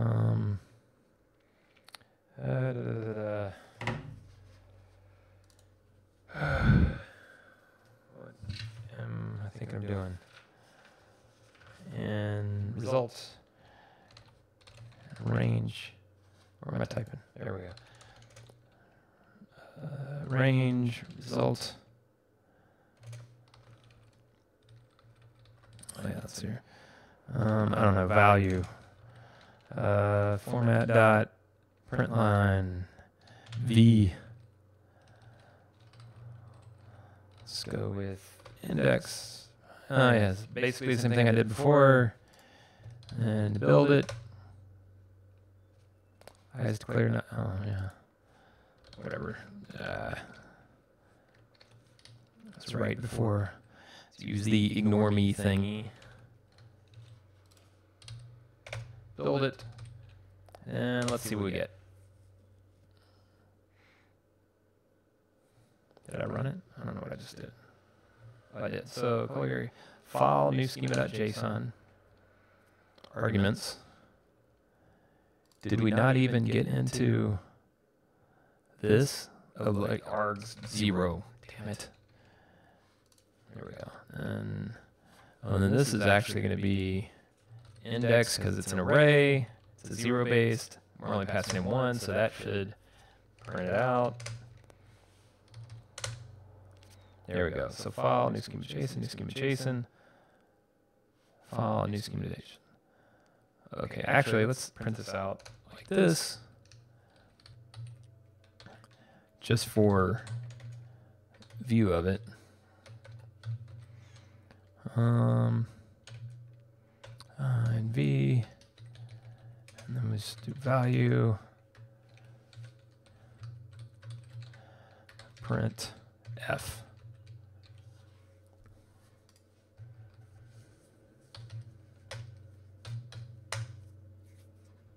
Index 1 value. This, oh yeah, it's a string. So that's what Cobra does with our variable.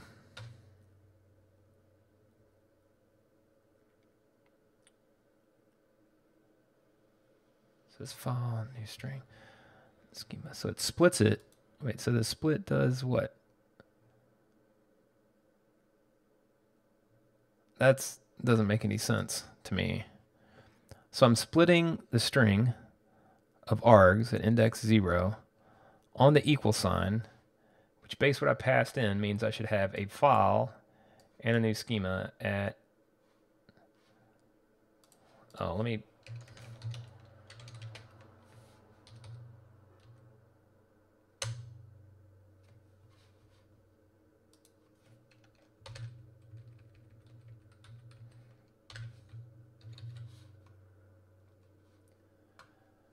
I am building an application that'll generate data and basically export that data to either the console or various different data sources.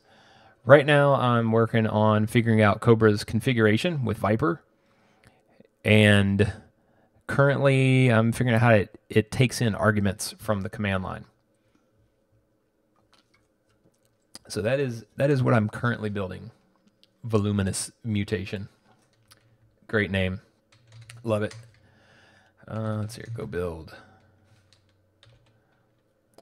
Then config. Create. That does not, right, argument's nothing. Then if I pass in the argument, I'm going to say file new schema.json. And basically what I'm trying to do right now is set it up so that right now I got a configuration in YAML.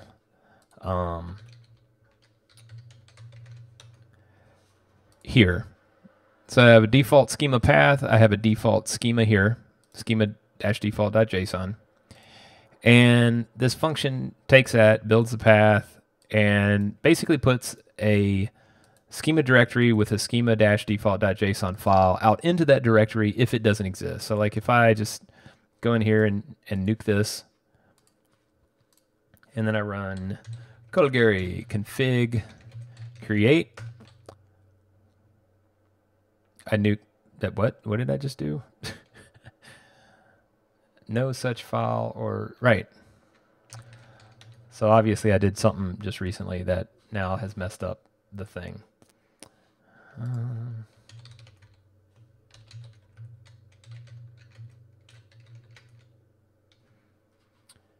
Create command, thrashing code, schema helper,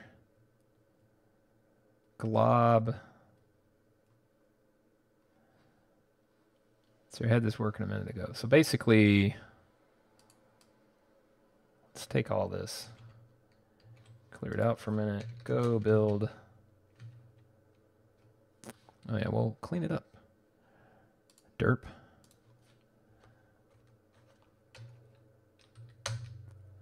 There we go. Go build.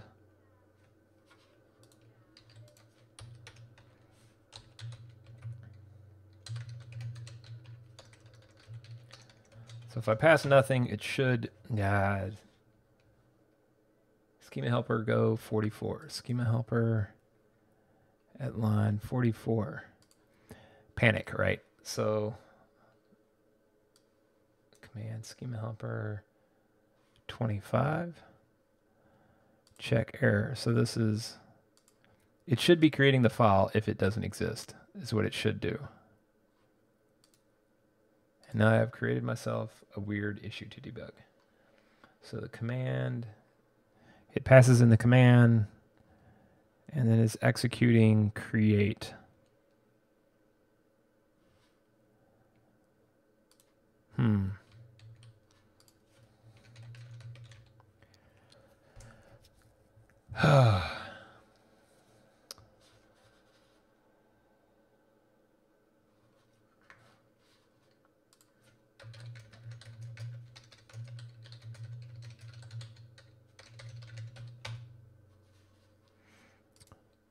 So what did I do? So it's line 25 here.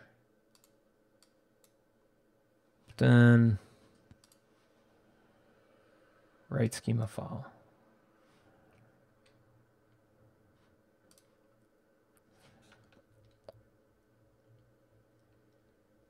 Config path. No, that's not 25. This is 25. So 25. File and error. Let's get a little, let's print out some stuff. Print line. And then, well, let's just file path, set the whole thing. Path and file. Whoa, why won't you print that out?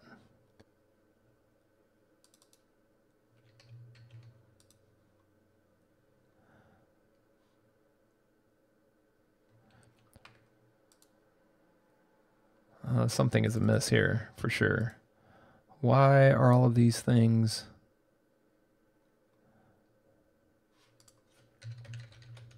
Builds, right? Yeah, so it builds. Schema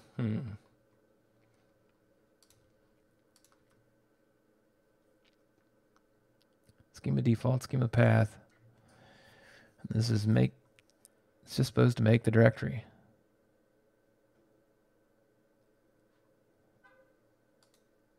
Oh, config path string, right?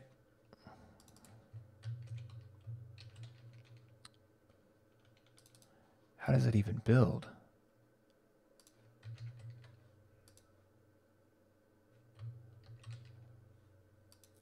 Build path and file, create schema directory. So what did it, so create schema, build file path. Oh yeah, let's refactor this actually to, oh, whoops, I just need a rename. Just a rename. There we go. Git path and file. There. So this is the config path. And that gets it out of the schema. On schema file, config path actually should be retrieved here. Whoops. Like so. Doesn't really need passed in. And this doesn't need to be redundant like this. So let's do this. And then do this. Yeah, it looks good. I think I could even do this. Makes it a little more readable. At least it keeps it all in there together. All right, and then that is just what it is. Then write schema file is, okay, so path and file doesn't need to be passed out. I need to do git path and file.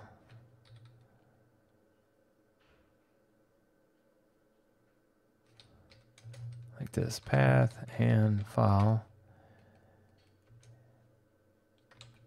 equals file, boom, there we go.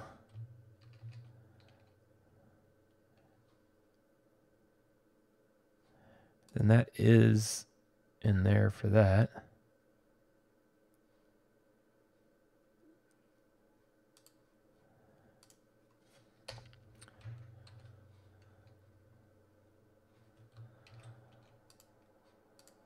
So that works. And then go back over here to create schema directory. I don't need to pass that in. This doesn't need to be passed in. I just need to do return JSON.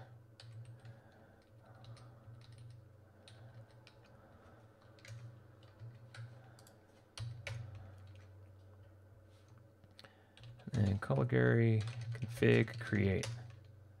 I'm still blowing it up. Check. Go number 49. Caligari collab function.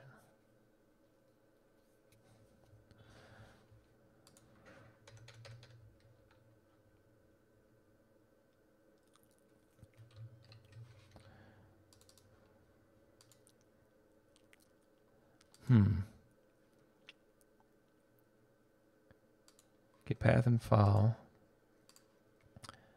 Oh, I wish I had debugging working on here.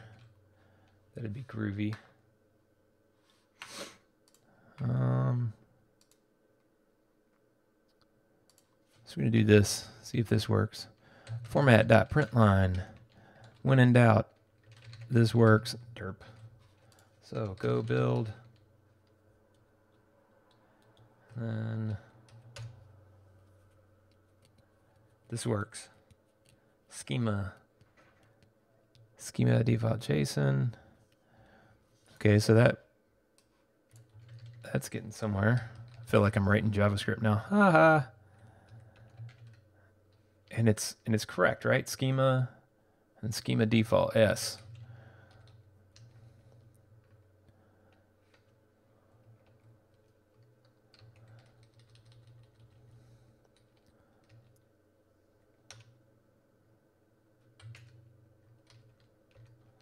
So let's hear what this says. This says viper.get string and then schema path.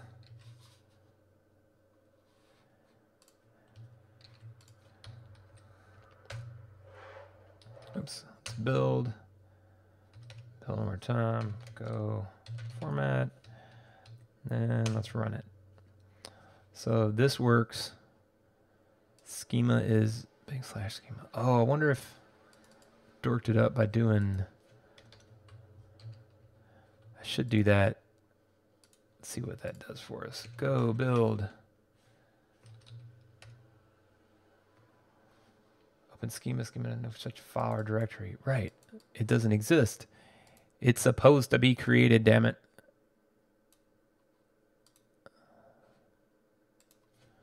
Let's see if it's getting in here. Format, println. Creating folder. So there's the OS stat. If it does not exist, then make the directory. Oh, config path. Shit, that's the problem.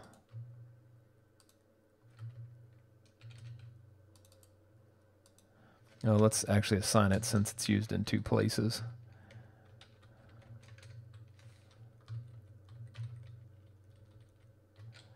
Config path. There we go. That might be the whole bloody problem.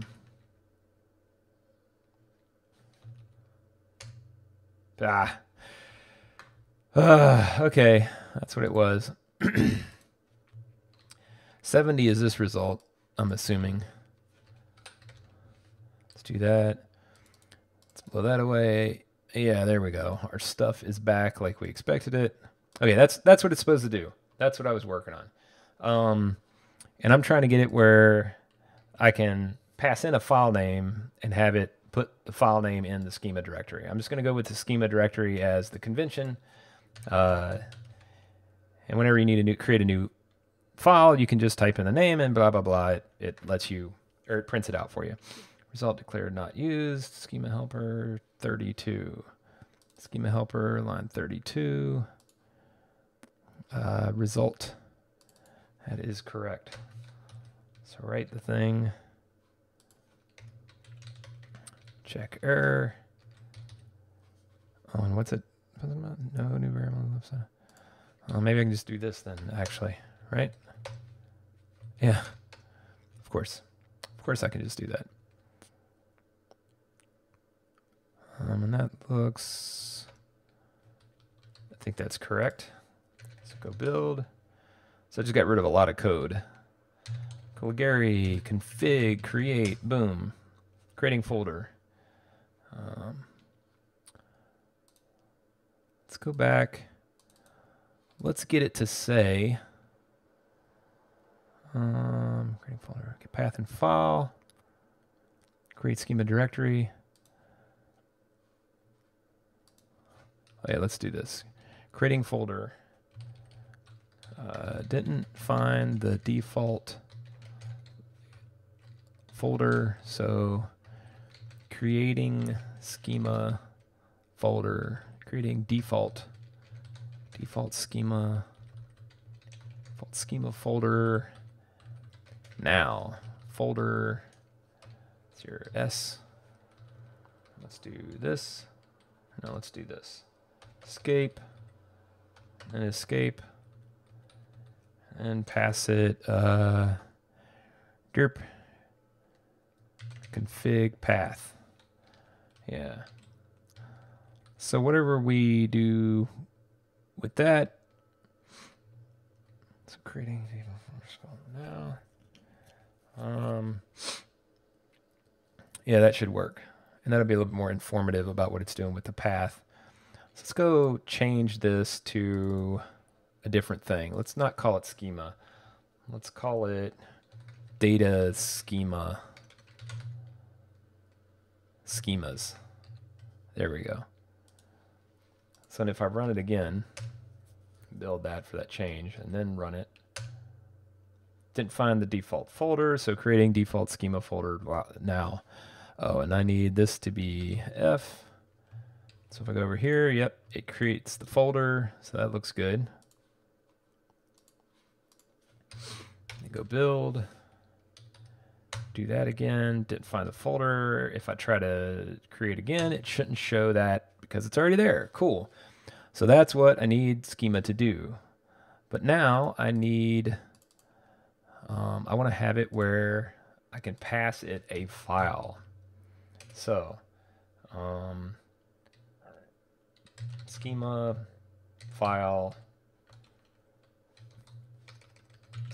new schema.json.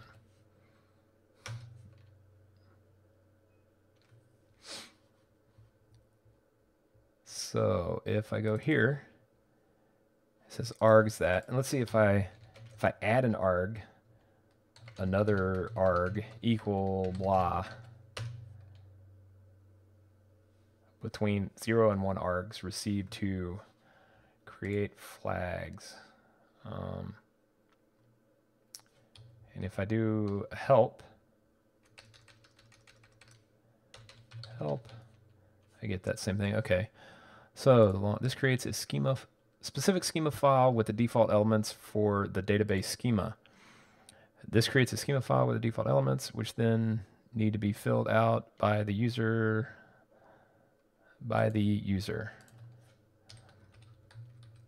Examples of the schema files are included in the schema samples directory. Oh, I'll have to add that to the docs, put a path in there or something like that. But right here, I'm going to say to create a new schema, you can also pass in the file name you want the schema called. Like, I can't do that, so let's hear. Yeah, Caligari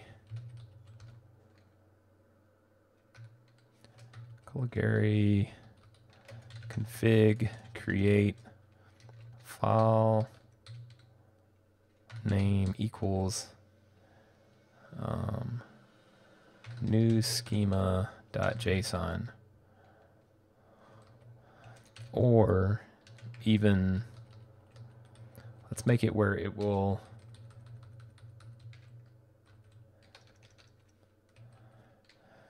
and the file will, oops, and the file will have the JSON extension appended to it. Here we go. So then let's build it and let's make sure that the documentation is in there. All right. Debug finished. Adding argument features. Call Gary, config, create. It's error ready, so then create file name equals test. There we go. And we already have it if another one blah equals blah and it nukes. Okay, perfect. So error creates that usage. Yeah, and we'll want to do, there we go. Oh God, that's some crappy looking formatting. Come on, formatting.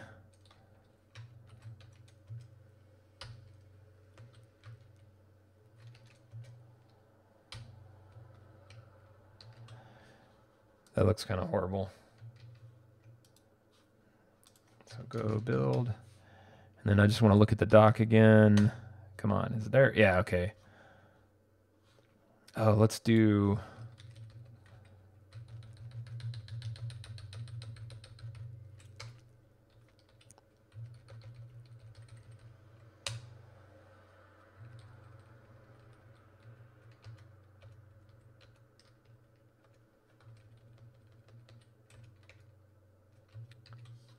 so maybe that'll look better.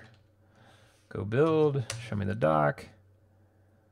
That looks kind of bad too. Shit. Anyway, that's it for now for that documentation. I'm not writing any more of it for now. Okay. So let's go. I have the Cobra range in there to fix that. If, oops, here we go. If the length, if there's more than 0 args, this is greater than 0, then let's work on the premise that we have args that will do this. So we want to get the path and file. If there's, we want to set that path, and we want to set the file on the path if the thing is in there. So right now, all right, so anyway, let's figure out what our arg is. So format.println, printf, new line character, new line, and then string. And then we'll say args equals z, and format print line. Let's just go with arg. Wait, strings dot split.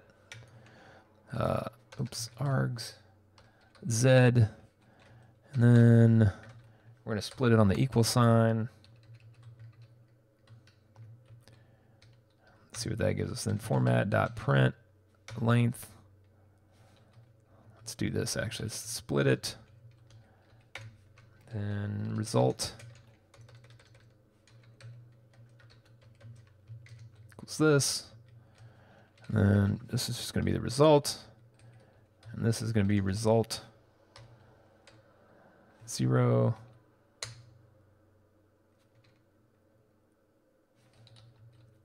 Let's see how big this is. This length. Maybe this. I don't know. Inspection fill struct, introduce local variable. Well, anyway. Build that. And then run the sucker. Okay, nothing's in it. And then I want to do file name equals blah. File name equals blah. That's the whole argument string. Then it's broken apart into file name and blah.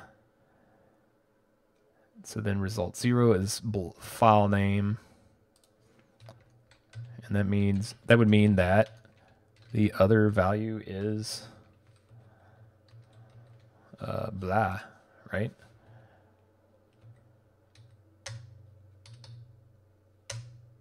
Yeah, okay. So then I want to do, oh yeah, so if that's that, let's get rid of that one. It's result if result, the name of the argument is not equal to file name, then format.println, the argument to pass must be of the argument key must be file name with a passed in name designated. For example,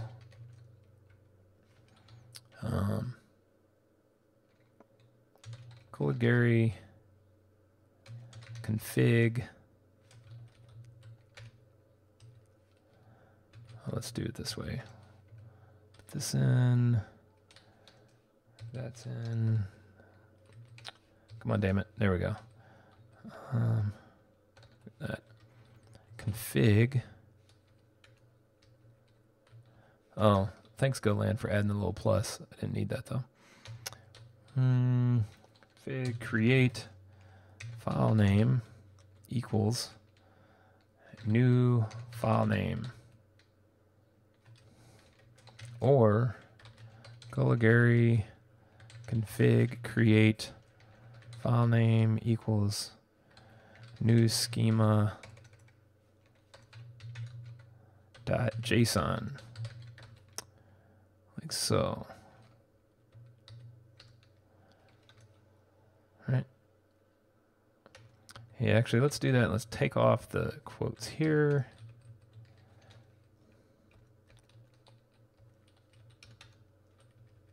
That looks so nasty in code. What to do a strings file? It would definitely need to do like a strings file to break all this stuff out and put it in places where you can actually manage all the strings in one place, like a translation file.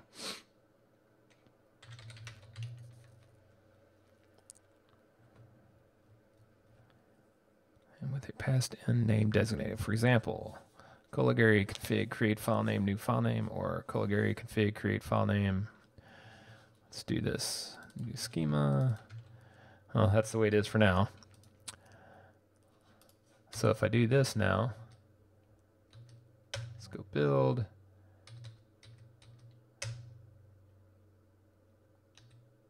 But if I do names, then, for example, okay.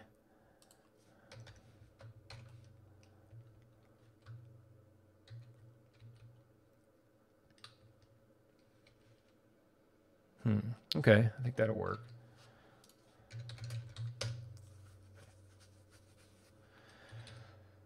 All right, so I'm just going to go with the happy path scenario now. So we have that. Let's put this string refactor extract to a let's set it to a constant. Oh yeah, message use correct argument.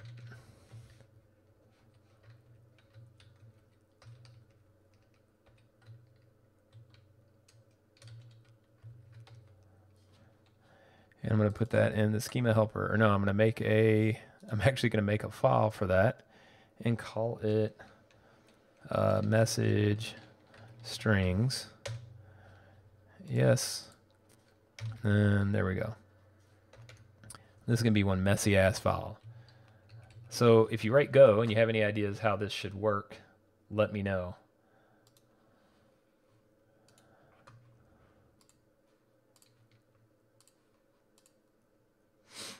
So then this one didn't find it. Let's take that and refactor, extract it to a constant, and then we'll call it message did no schema folder creating folder.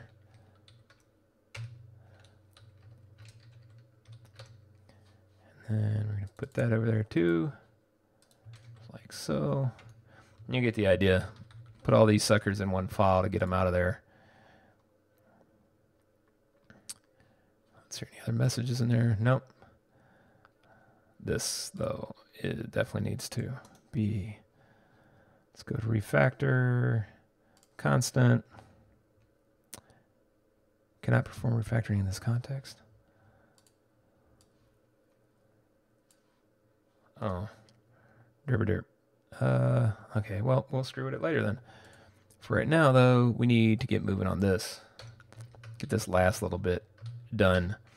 All right, so we have our file name. So get path and file now needs to do something specific. So we'll go to definition here.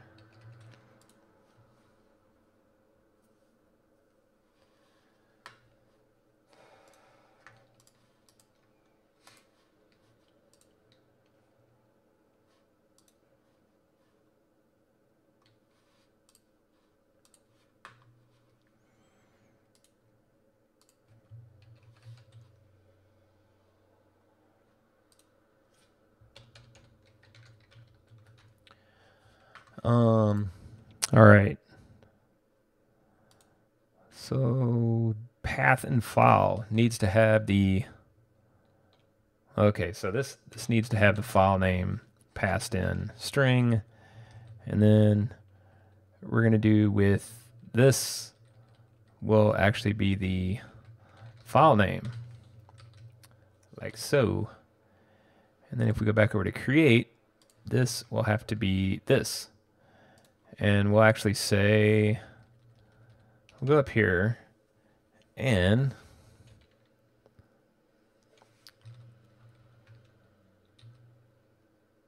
schema default, yeah, okay. So if that, let's say, use correct statement. Oh, if this return, no, wait. So I want to say, if it equals to file name, do that, else, or no, I had it right, so, boom, boom, okay. And then here, else,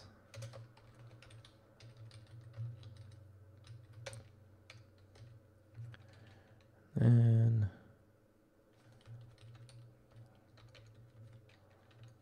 file name is viper.get string schema default. Okay. And I'm going to actually go with message strings.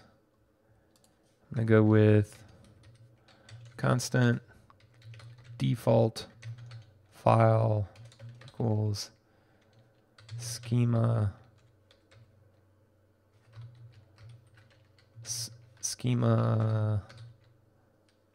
system default.json.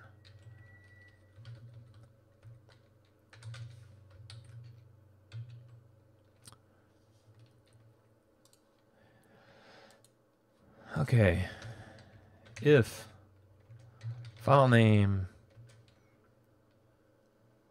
I'll check for that later, but if it's not, then it needs to be set to whatever. And then here, if all this is set up right, we need to file name,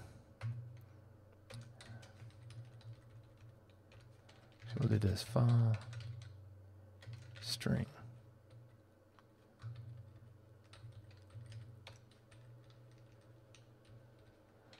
name equals the result.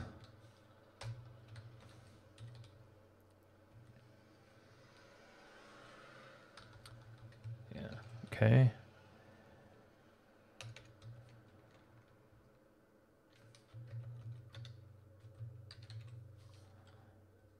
So get file and path.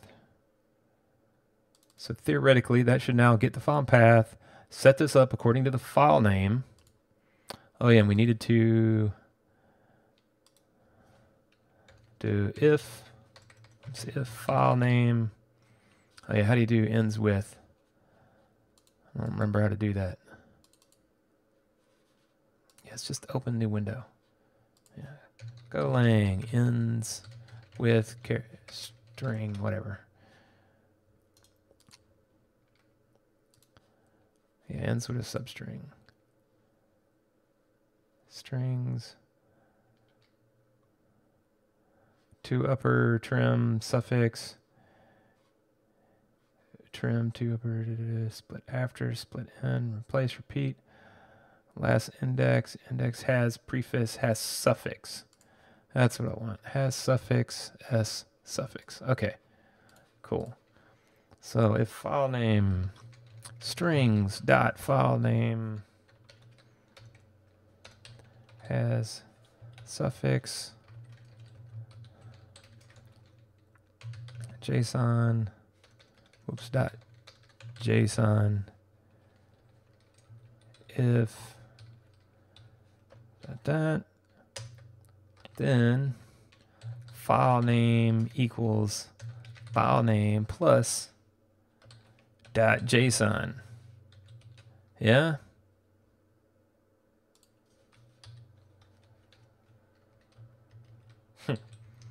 All right. So that should do it. So let's try this out now. Go build. Not enough arguments in call to get path and blah, blah, blah. We'll get path and file, Viper. Oh, wait. Derp. Oh, yeah. So I just need to do file name now. Right? Yep.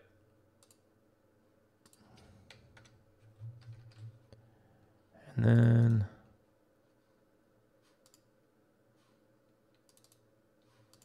yeah, that's right. Root. Oh, look at that. Go build. No, not enough arguments to call to get path file. Have want string.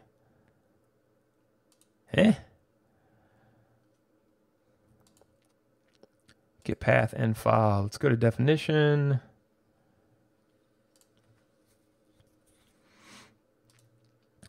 So string, return string. And so config. Oh, do I need to even put that in here?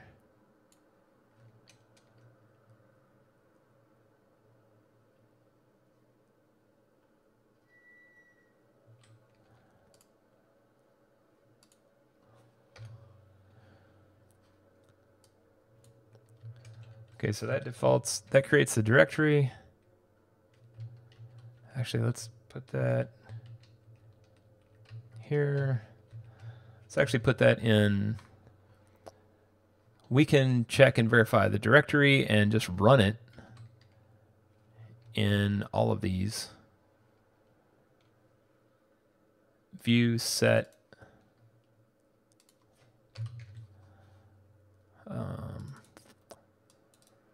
Deluge. Create. Yeah, actually, that one's going to want to. Yeah, so create, set, and view all need it.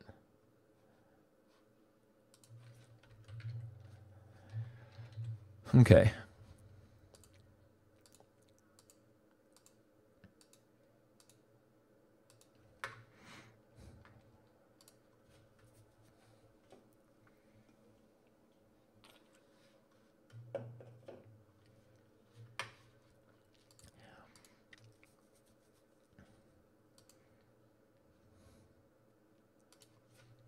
Let's just format print line.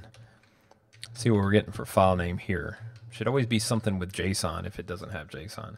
So go build, and then it says, still don't need a go helper, not enough arguments, and call to get path field have want string.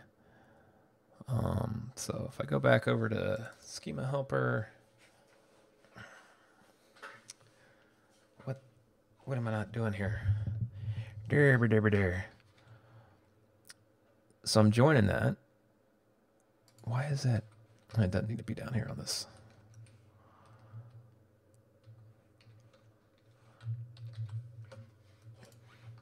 Is that what's flaking it out? Maybe. Not enough arguments to call get path and file. So I pass in the file name as a string, and I return a string of them joined.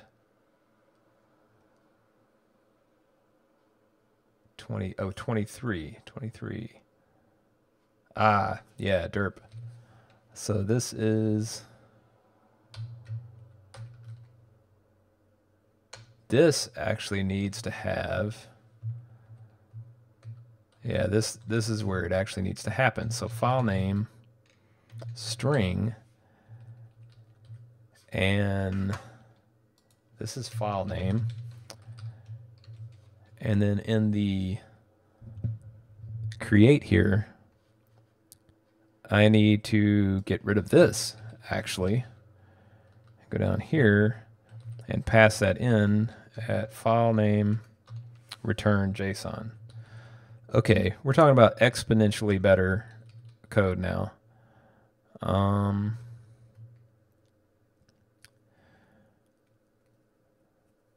see, print file name. So this is specific to this command, but I'm going to put it in a function. Refactor, let's go put it in a method, function, not method. So get file name,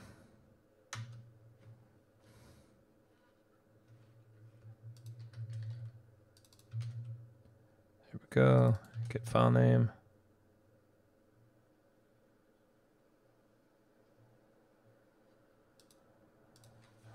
Args.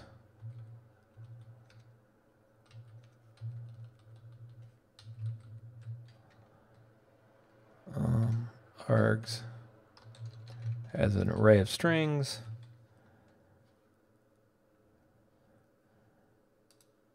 And then, oh yeah, file, star file name. That'll be up here. Okay, that's that. And then we need to return file name. Don't give me that shit. Oh yeah. String. There we go.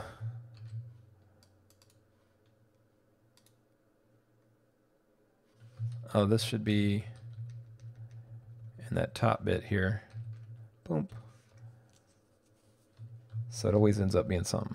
And actually we can do this. Use a short declaration. There we go. Okay, that looks good.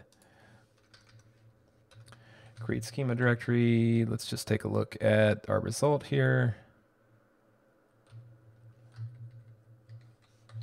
Actually, yeah, there we go. Okay.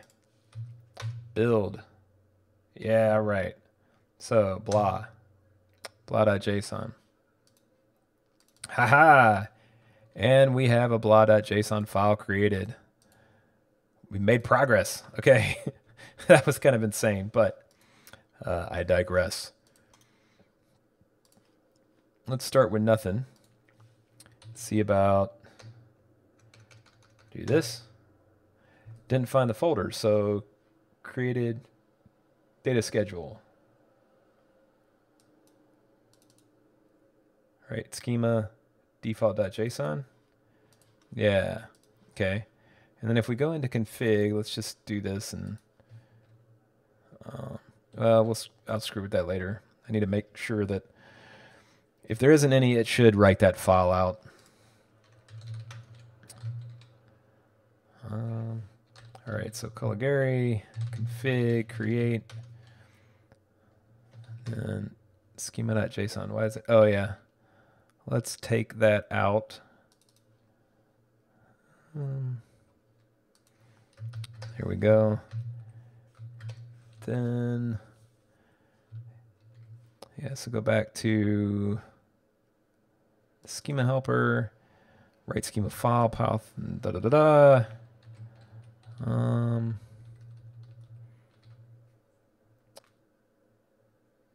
yeah, so create path file. Let's make sure it doesn't, that should be good. So create file name, new schema.json, boom. All right.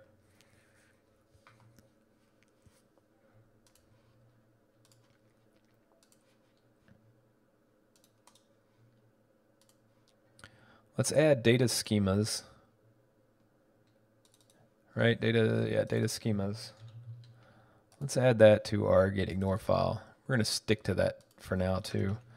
So data schemas, vendor and Caligari. And that should appropriately, yeah, shadow that out. All right. Oops, clear, get status, get add. Yeah, get add, all of that stuff, commit, added, functionality around create to create schema files. Git push origin master. That is what branch I'm on, I hope. Yeah, all right, cool.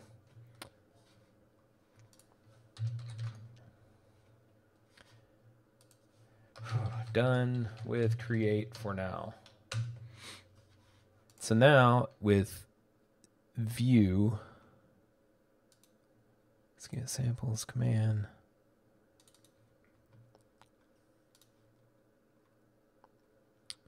Sure, is pass process it for valid existence of directory. So I added that. This stuff doesn't really need to be here.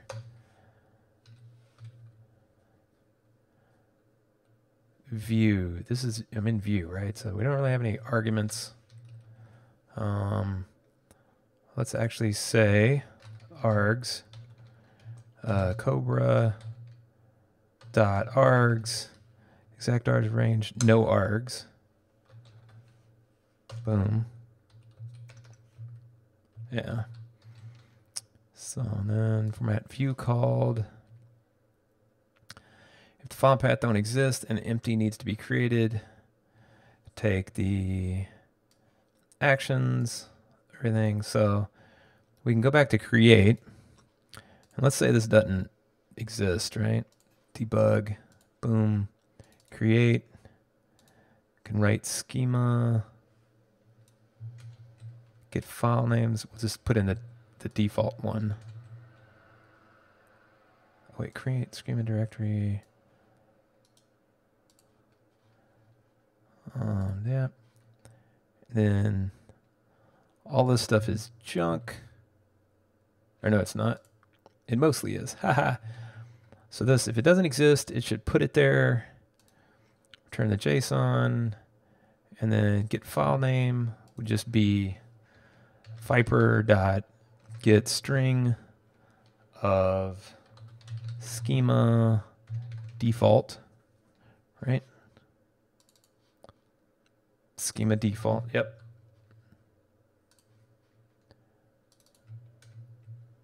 There we go. Now I've got it right. And then build default destination. Oh yeah, so that gets the content returned. Return JSON, yeah. Maybe change this to refactor, rename content JSON. And then what we want to do is open up the path and file with, no we don't want to do that. Even though we do. So path and file, schema helper. Took that out of the path and file? Oh, get path and file. That's what it is. So get path and file and pass in. We'll just go back up here and say file name is equal to viper.getString. Oops. String schema default. And then this will be file name. And this will be that file name.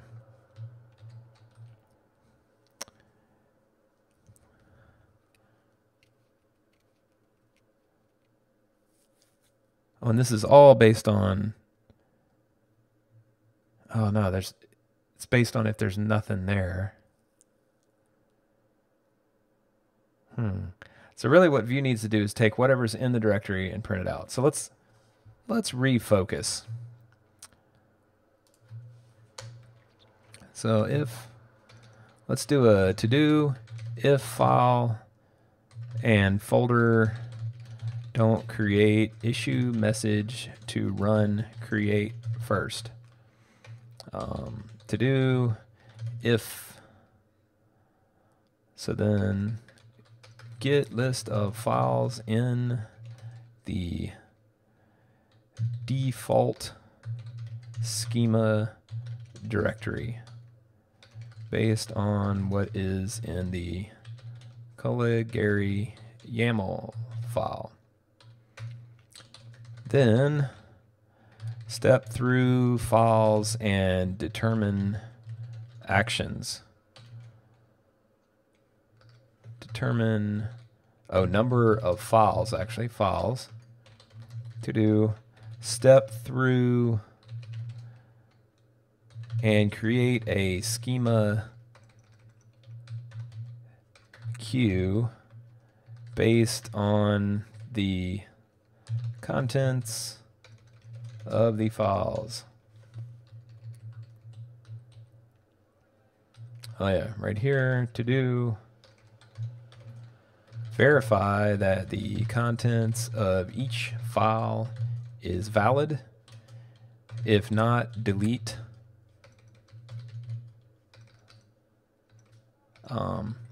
If not, don't process for the queue, for the schema queue. To do if, okay, here we go. This should be down here. Then so if schema file, step through and create a schema queue based on the contents of the files. For each file, create a respective action plan based on, let's see, what is it?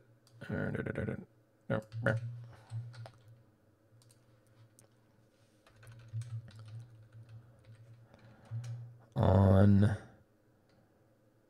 whether to execute. Oh, actually, I should just make this an if. If file schema is execute equal true, then add to queue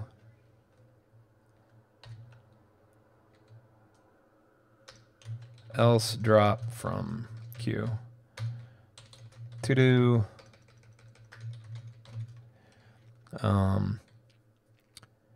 create action based on source for output, a la i.e. console Cassandra DSC and add postfix, suffix for number in queue, i.e. which one to process or whatever. Even though I number it, we'll still run go routines and like process multiple of these suckers at one time if need be, or if possible, etc. Yeah. All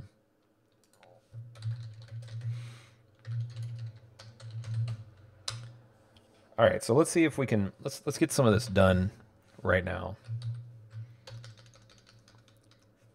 Why is my keyboard not working again? Damn it. Oh, there we go. I just have to use the keyboard in the dialogue correctly. All right, so if the file and folder don't create, if they don't exist, let's go back to message strings. We'll go down here, constant, message, view if folder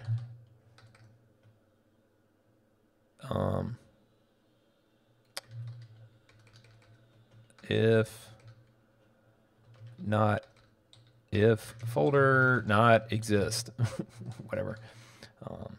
Please run Colligary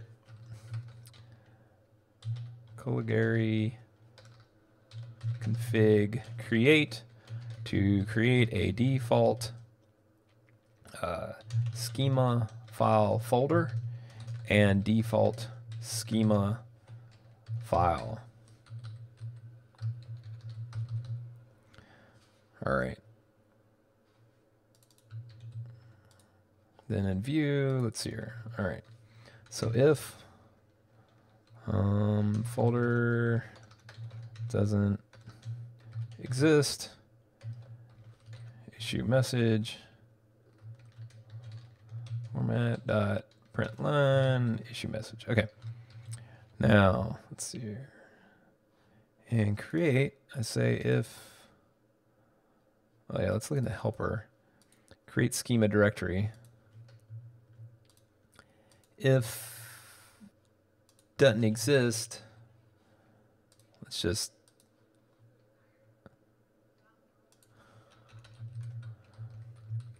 all right, if boom error os dot stat, I said stat, damn it, stat config, oh yeah, I need to get config path, which is viper dot get string schema path. Oops.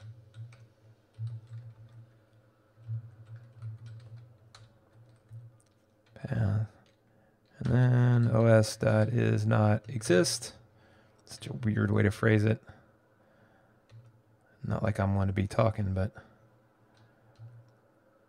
there we go. So if it doesn't exist, it should print that out. Okay.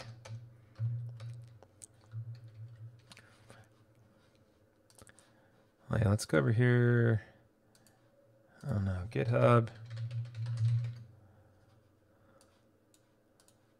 I'll add them after I screw them. All right, go build. Unexpected semicolon. Oh, what? Oh, because I need the other parens on there. Right? No?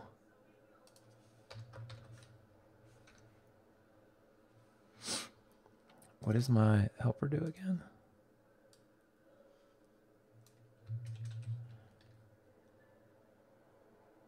Clearly missing something. Oh, there is no parens, period. Of course, ding dong. Stop putting parens everywhere.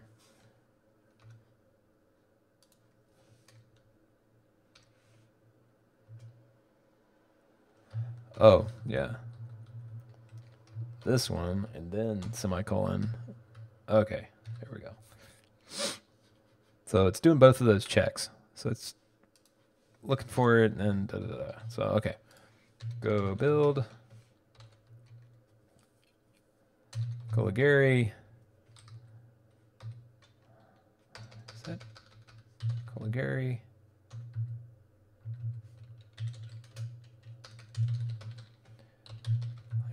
config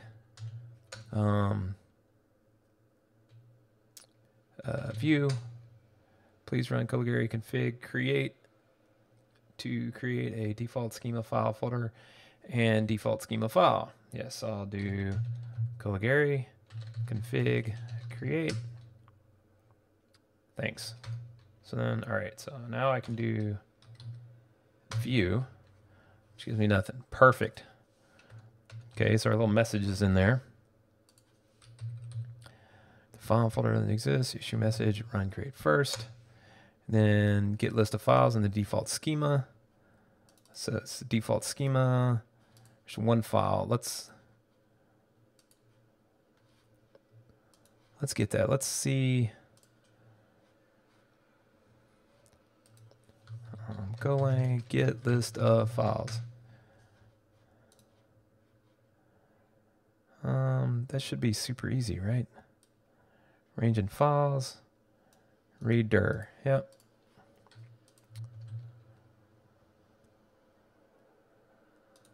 What else?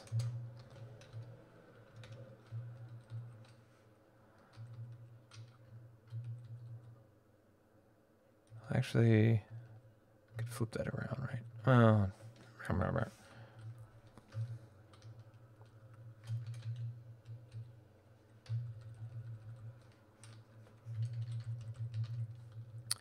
there we go.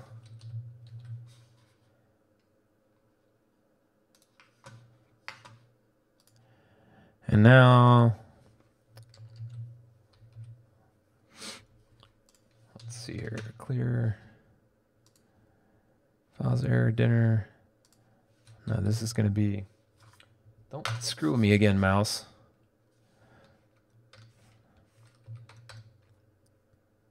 It's going to be schema path. Oh yeah, let's do file, do schema path. It's equal to viper.get string of schema path.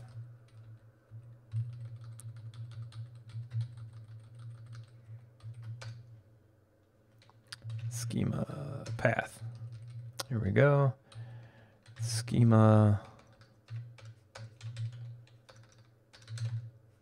Damn it. Path. There we go. And then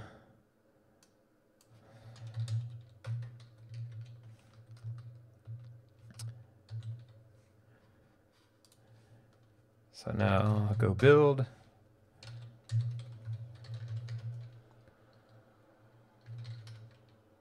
Yeah, okay, so now if I do let's use the command line and we'll create a new file.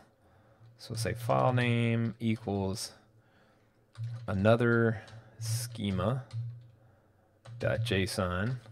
right? And then we'll do one something schema. Then let's do another one that's just, we'll say Cassandra 1, then 2, then do data stacks, enterprise 1, 2, oops. Then let's see, graph, do graph 1. All right, so now if we do Coligary config view, we'll get a bunch. There we go. All right, we got a bunch of files listed now. So we have knocked out number 2 there. Step 2 files determine number of files. So let's get a count of that. So let's just do a format.println files.length.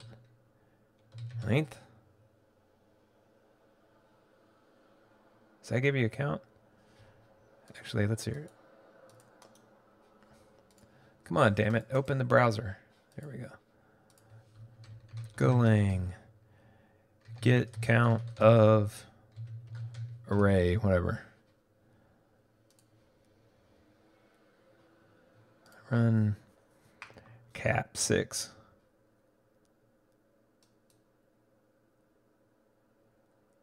Wait, how did they do?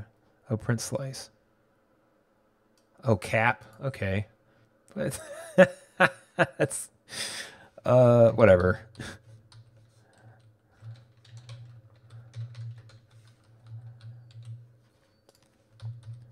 So here, build, go build. 8. Perfect. It's actually 8 files, right? So, yep. All right, so we got the number of files. So the schema queue, let's see here, have we're gonna go with struct. No, wait, how do we do this? Type. Yeah, type something struct. Okay. Type schema queue struct. Boom. All right. Then just to use this as a reference point to go work from. Yeah, because I'm going to dump this out to JSON if, you know, for every write. We'll have a numerical increase for every write. List of the files in the schema config directory. Oh yeah, thanks for the to-dos. Schema queue, but let's go with that's your action count, which is int. We'll go with 64 since that seems to be the thing to do. Action count. Oops, count or actions. Let's actually just go with actions. No, let's not. Action count is what it needs to be. Action count. Maybe I don't even need that yet. I don't know. Find out in a second. And then let's go with actions, which will be, let's see your type, actions, struct of itself, schema, and that'll basically define what needs to be done. And this will be an array of actions. Whoops. Schema actions. Maybe I should just call it queue. Can I do that? Actually, we'll go with Caligari queue. We'll go with Caligari actions. Because I have a feeling that schema will get overloaded a bit fast. Okay. So in there, we need to have okay, basically this is where I need execute.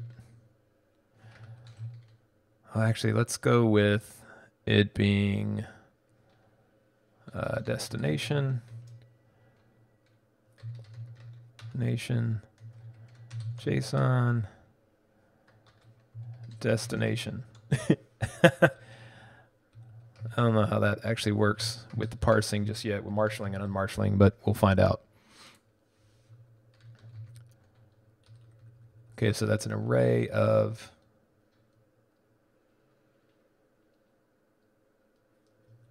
we'll just have Caligari action. Whoops.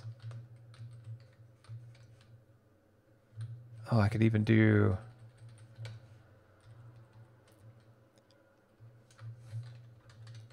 action. There we go. That makes more sense, I think. Oh god, I don't know what this is going to be crazy looking. Action. Something like that. Anyway, the objects are going to be in memory and everything for now. All right, so view. Found if don't process for the schema queue. Yeah, so each of these need to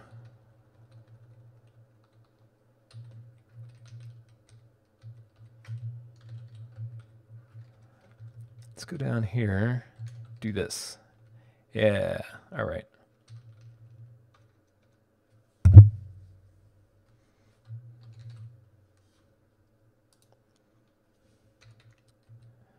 Verify that the contents of each file is valid.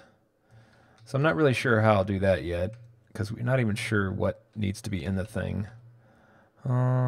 Step through and create a schema queue based on the contents of the files. A schema queue, or a queue item. What are we calling it? We're calling it, what do we end up with? Caligari queue. So let's rename it. Gary Q. All right. So our Caligari Q.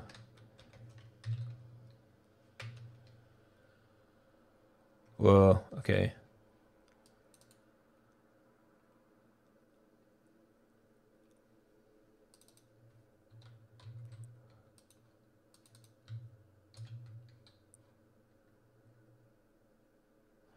So an action.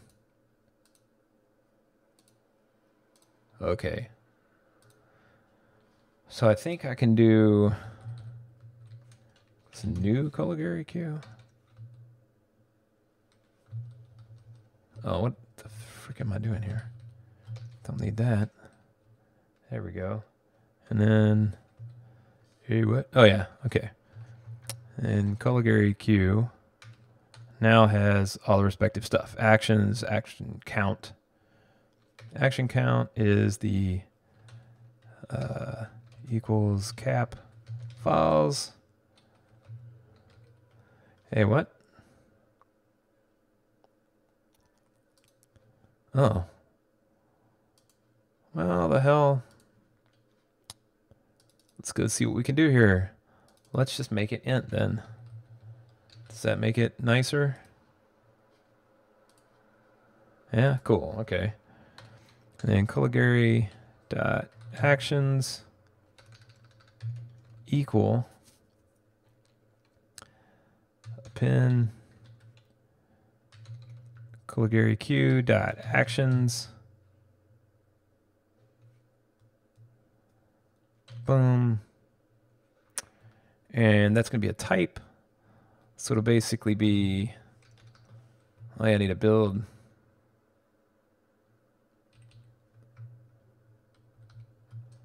Oh yeah, okay, so this should go up here.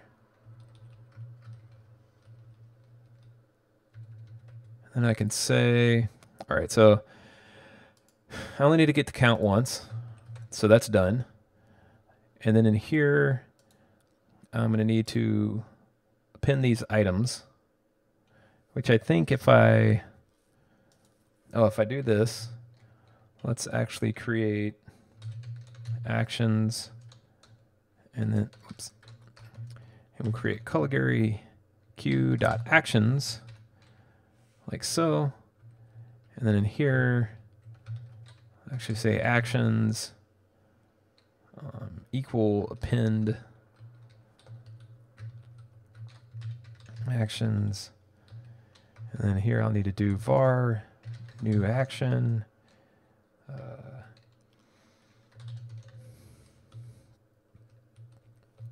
Yeah, new action.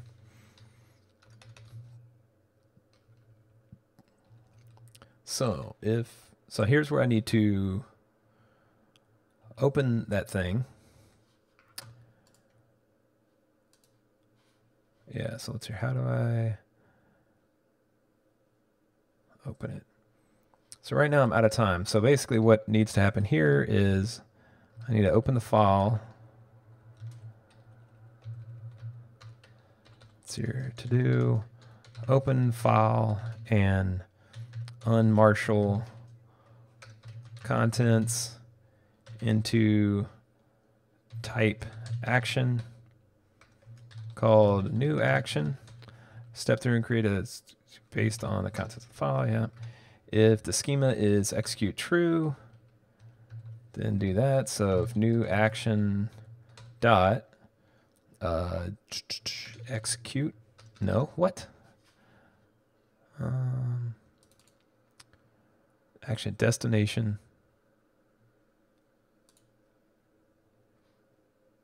Okay, if new action dot destination dot execute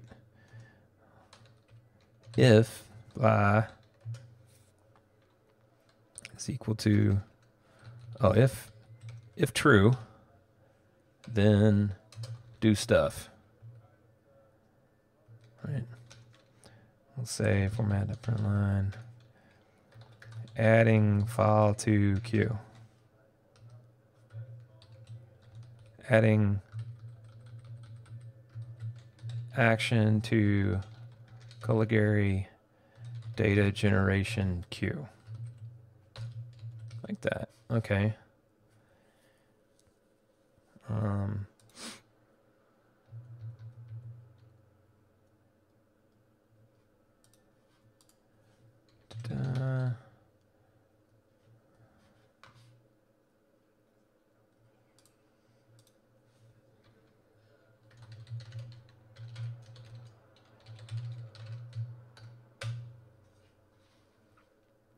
All right, should I do that right now?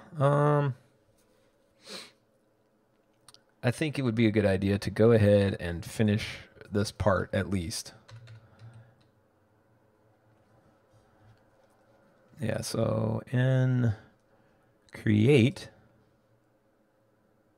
right? View, create, do I open the file? Oh, I had it earlier. Oh, here's what I did. Okay, schema destination, destination.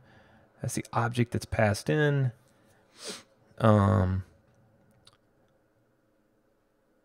yeah, okay, so in here,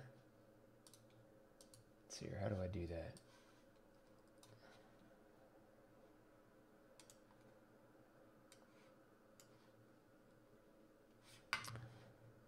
So I need to get the full path.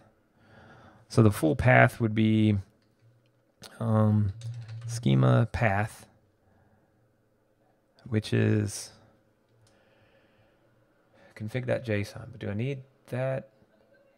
I don't know. I'm going to go with it for now. So viper.getString schema path. And then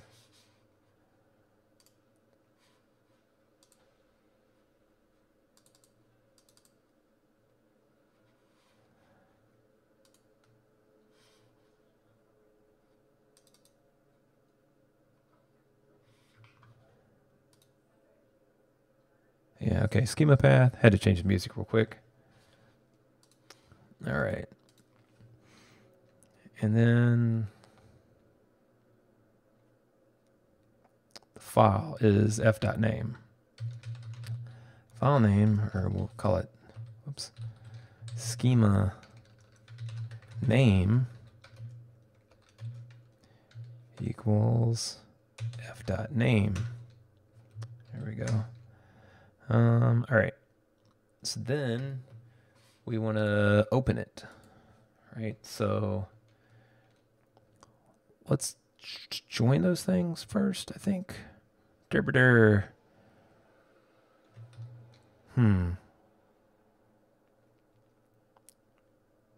Yeah, so we'll say path and file equals file.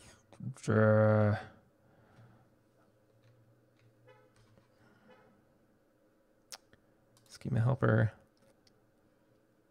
file path.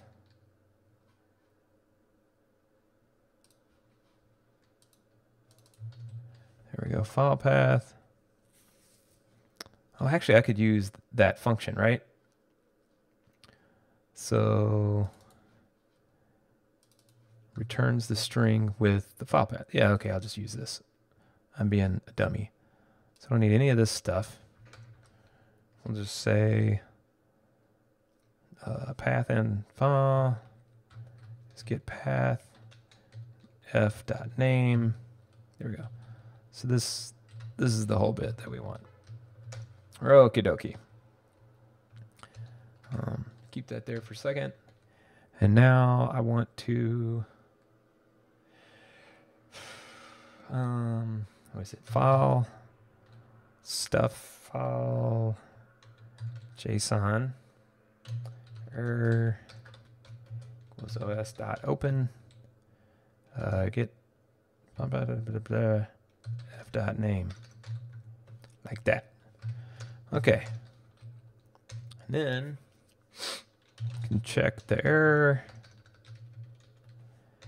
and then defer file.json, close, make sure that memory's freed up appropriately. And now, let's see here, var.destination is a destination, then bits, util, read all of it from file contents, file JSON, then JSON.unmarshal the bits, or the bytes, whatever you want to call them, and then point that at the destination. Going through the loop, I think that'll work. Check error again.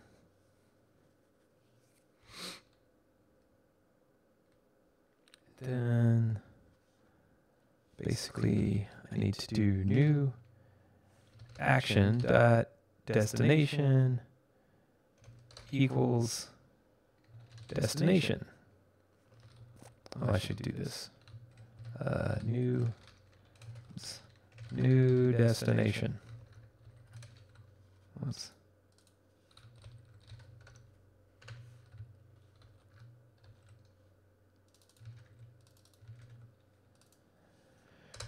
There we go. Okay. Then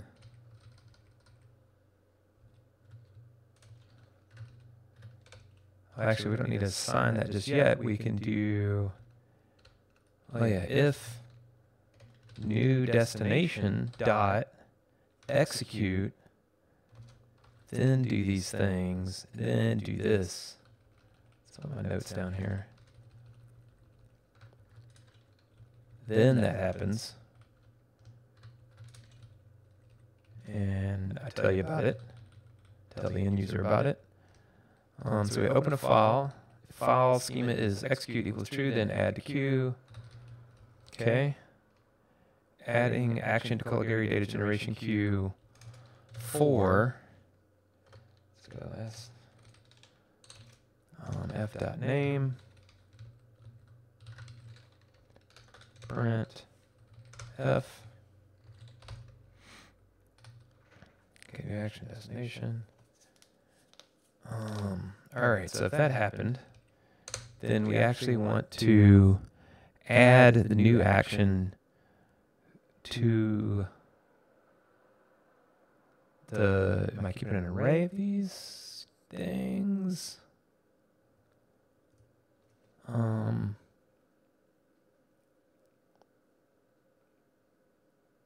Okay, this is where I want to do, this.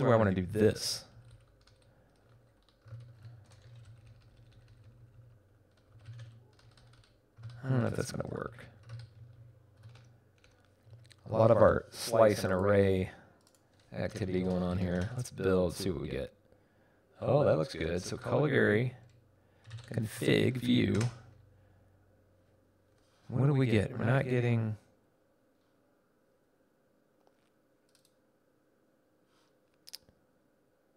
So we have these files that are in the schema directory. Let's see if we get here. We'll do format.println. Got here. My silly messages. Then execute. Execute is a go. Format.println. New destination dot execute. Just want to see what it is. Actually, let's Let's see if I can just do this. What's that going to say?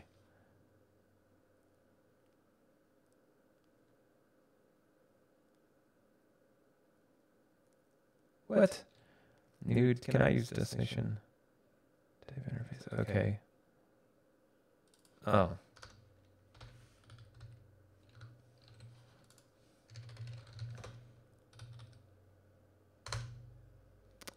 Oh, there we go, false. Oh, yeah, they're all false. So let's go in and actually change some of these. Let's go change this one to true. And let's change this one to true. Like so. And enterprise 1, enterprise 2. Yeah, I want these to be true. Right? Then, do we have a console? Yeah, okay. This is true. All right, so that's 3 of them.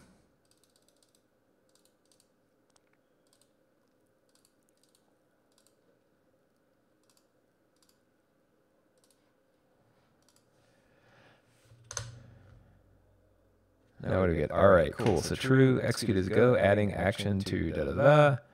Perfect, perfect, perfect. Let's get rid of this. Let's get rid of this. Let's look at that one. And if I just leave that, adding action, color data generation for 5 of them. Out of the, what do we got, 8? Yeah, 5 out of 8.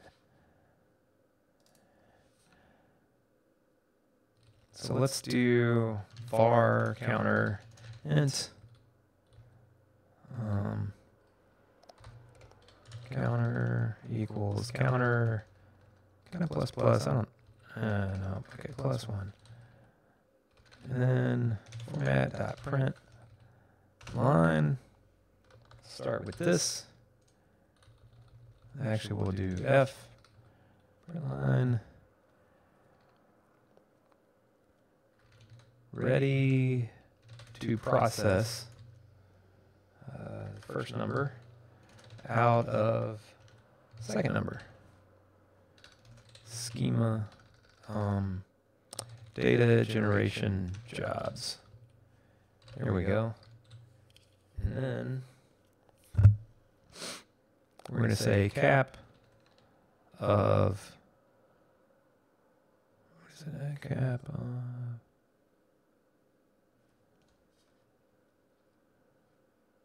cap of files.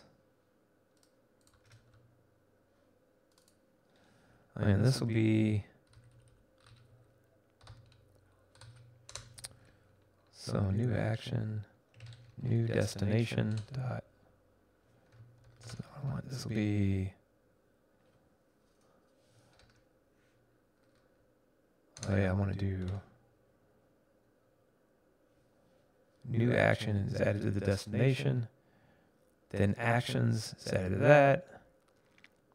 Oh yeah, so this will be cap actions. Oh yeah, so let's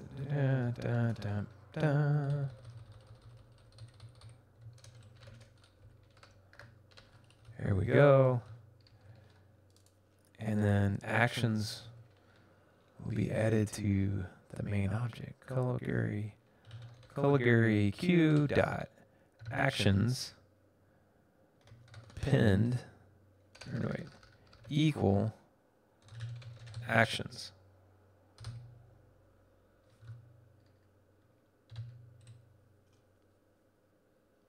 Think. Oh, no, wait, I'll do, oh yeah, it is, it's here. Actions equal append, Caligari Q dot actions, and then the actions, right? I think. Can I use actions as a type action? Oh, this should be being added here then. New action.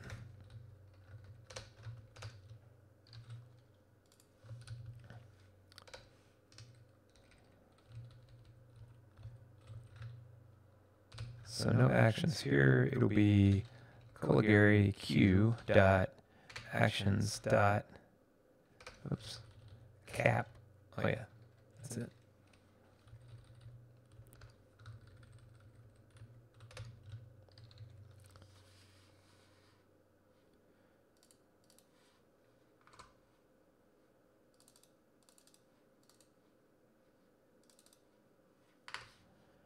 There we go.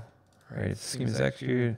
Added it to the queue. Create action based on source of output. Okay, we'll have to fiddle with that later. But I think that might do it. So let's see what we got now. Go build. Actions declared and not used.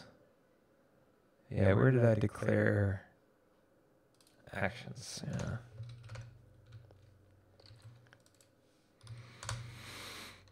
All right. So go. Wait, Caligari view. Oh, I don't need it on every one of them, damn it.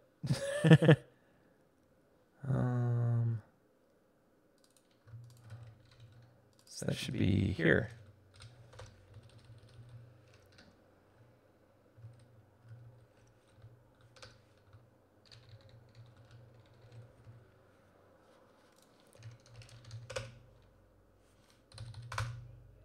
Boom. 8 out of 8 generate. That's not how many there are.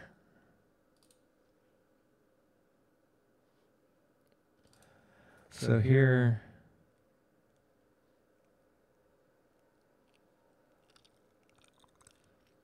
follow the sign up here. Action count.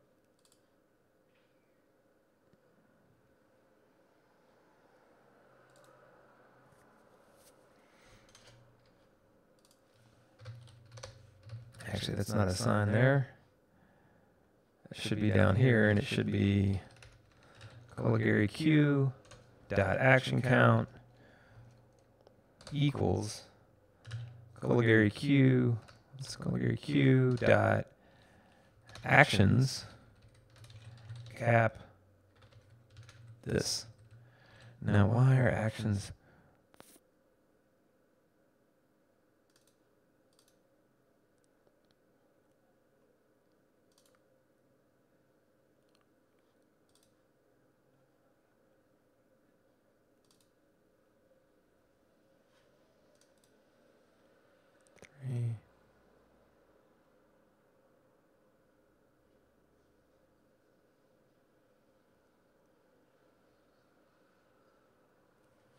Man, my files are freaking huge.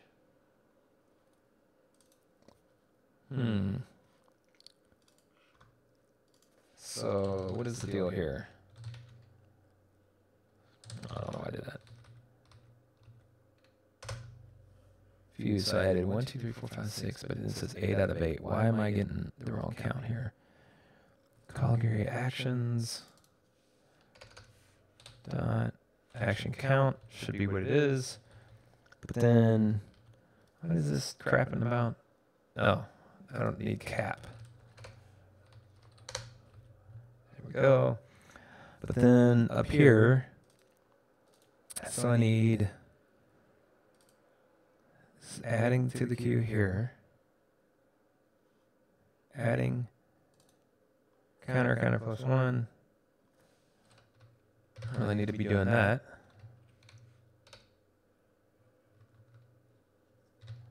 Unless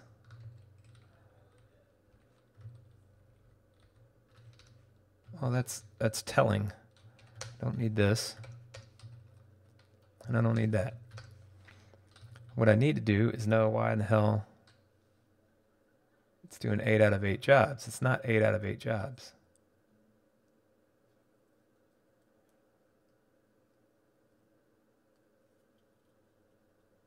And where's, let's see here, let's get rid of that. I don't want to print out the thing every time. New action. So that's my unmarshalling here. Deferred that, unmarshal. Checks execute. If execute yes, then create a new destination out of the unmarshaled object bytes. And then append it to the actions queue. It's just var here, right? Var that.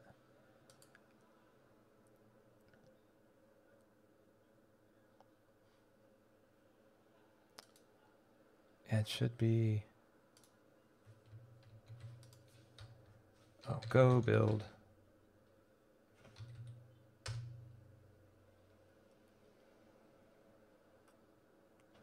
Oh, whoops, let's clean this up a little bit. There we go.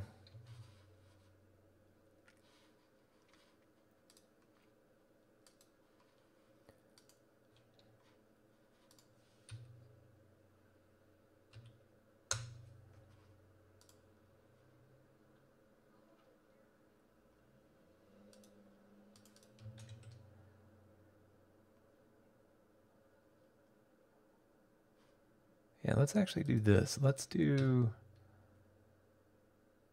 this. We'll do new destination. Then we'll print out the details on Caligari dot actions dot, was it destination? No, actions. Oh yeah. I need a counter back to do that.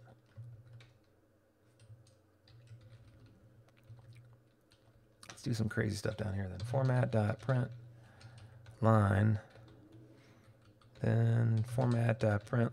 No wait, let's do for element in destinations. Destination and range of Caligari dot actions. Whoops. This. Where this is probably not just it's just action then, right? So then format dot print line to destination here. On this, if it just blows up, it blows up.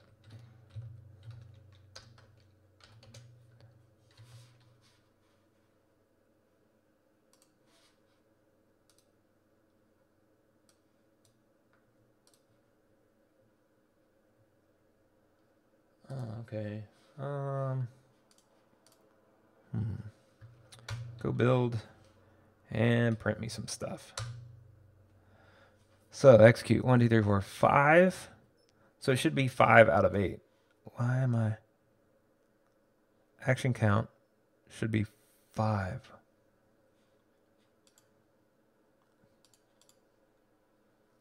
So 1, 2, 3, 4, 5.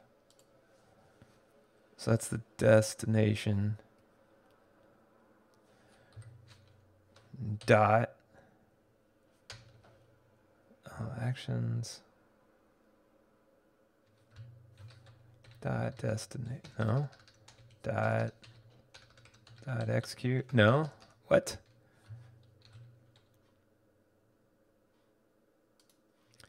Well, that's rather strange and interesting. So Caligari actions is only 5. But so I'm getting Caligari Q action count, which is the cap of that. Even though there's only 5 here.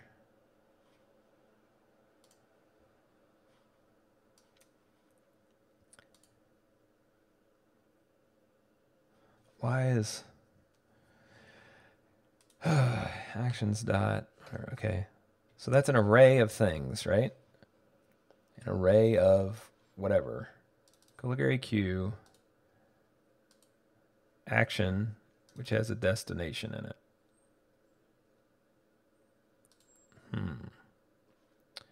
Has an array of actions in it. So Caligari Q actions, it's an array of those things. Caligari Q actions. Format dot, oh, it's the item destination. Well, all right, let's play game then. 0 dot destin.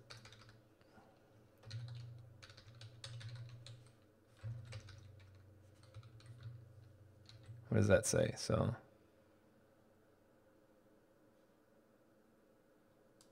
what does it say? Type redundant expression. Reports expressions of range clause which are redundant and cannot be deleted. Well, I'll tell you what. We've knocked out a lot today, so I'm going to wrap it up. We've covered a lot of ground. We got create to work with the pertinent pieces that it needs to step through. Taking a look at it here, we've refactored and cleaned up a whole bunch of stuff. Set up the new objects that we need around Caligari Q. Might need to rename that again at some point. Overall, it's been a good day, good session. And on that note, as always, have a good one.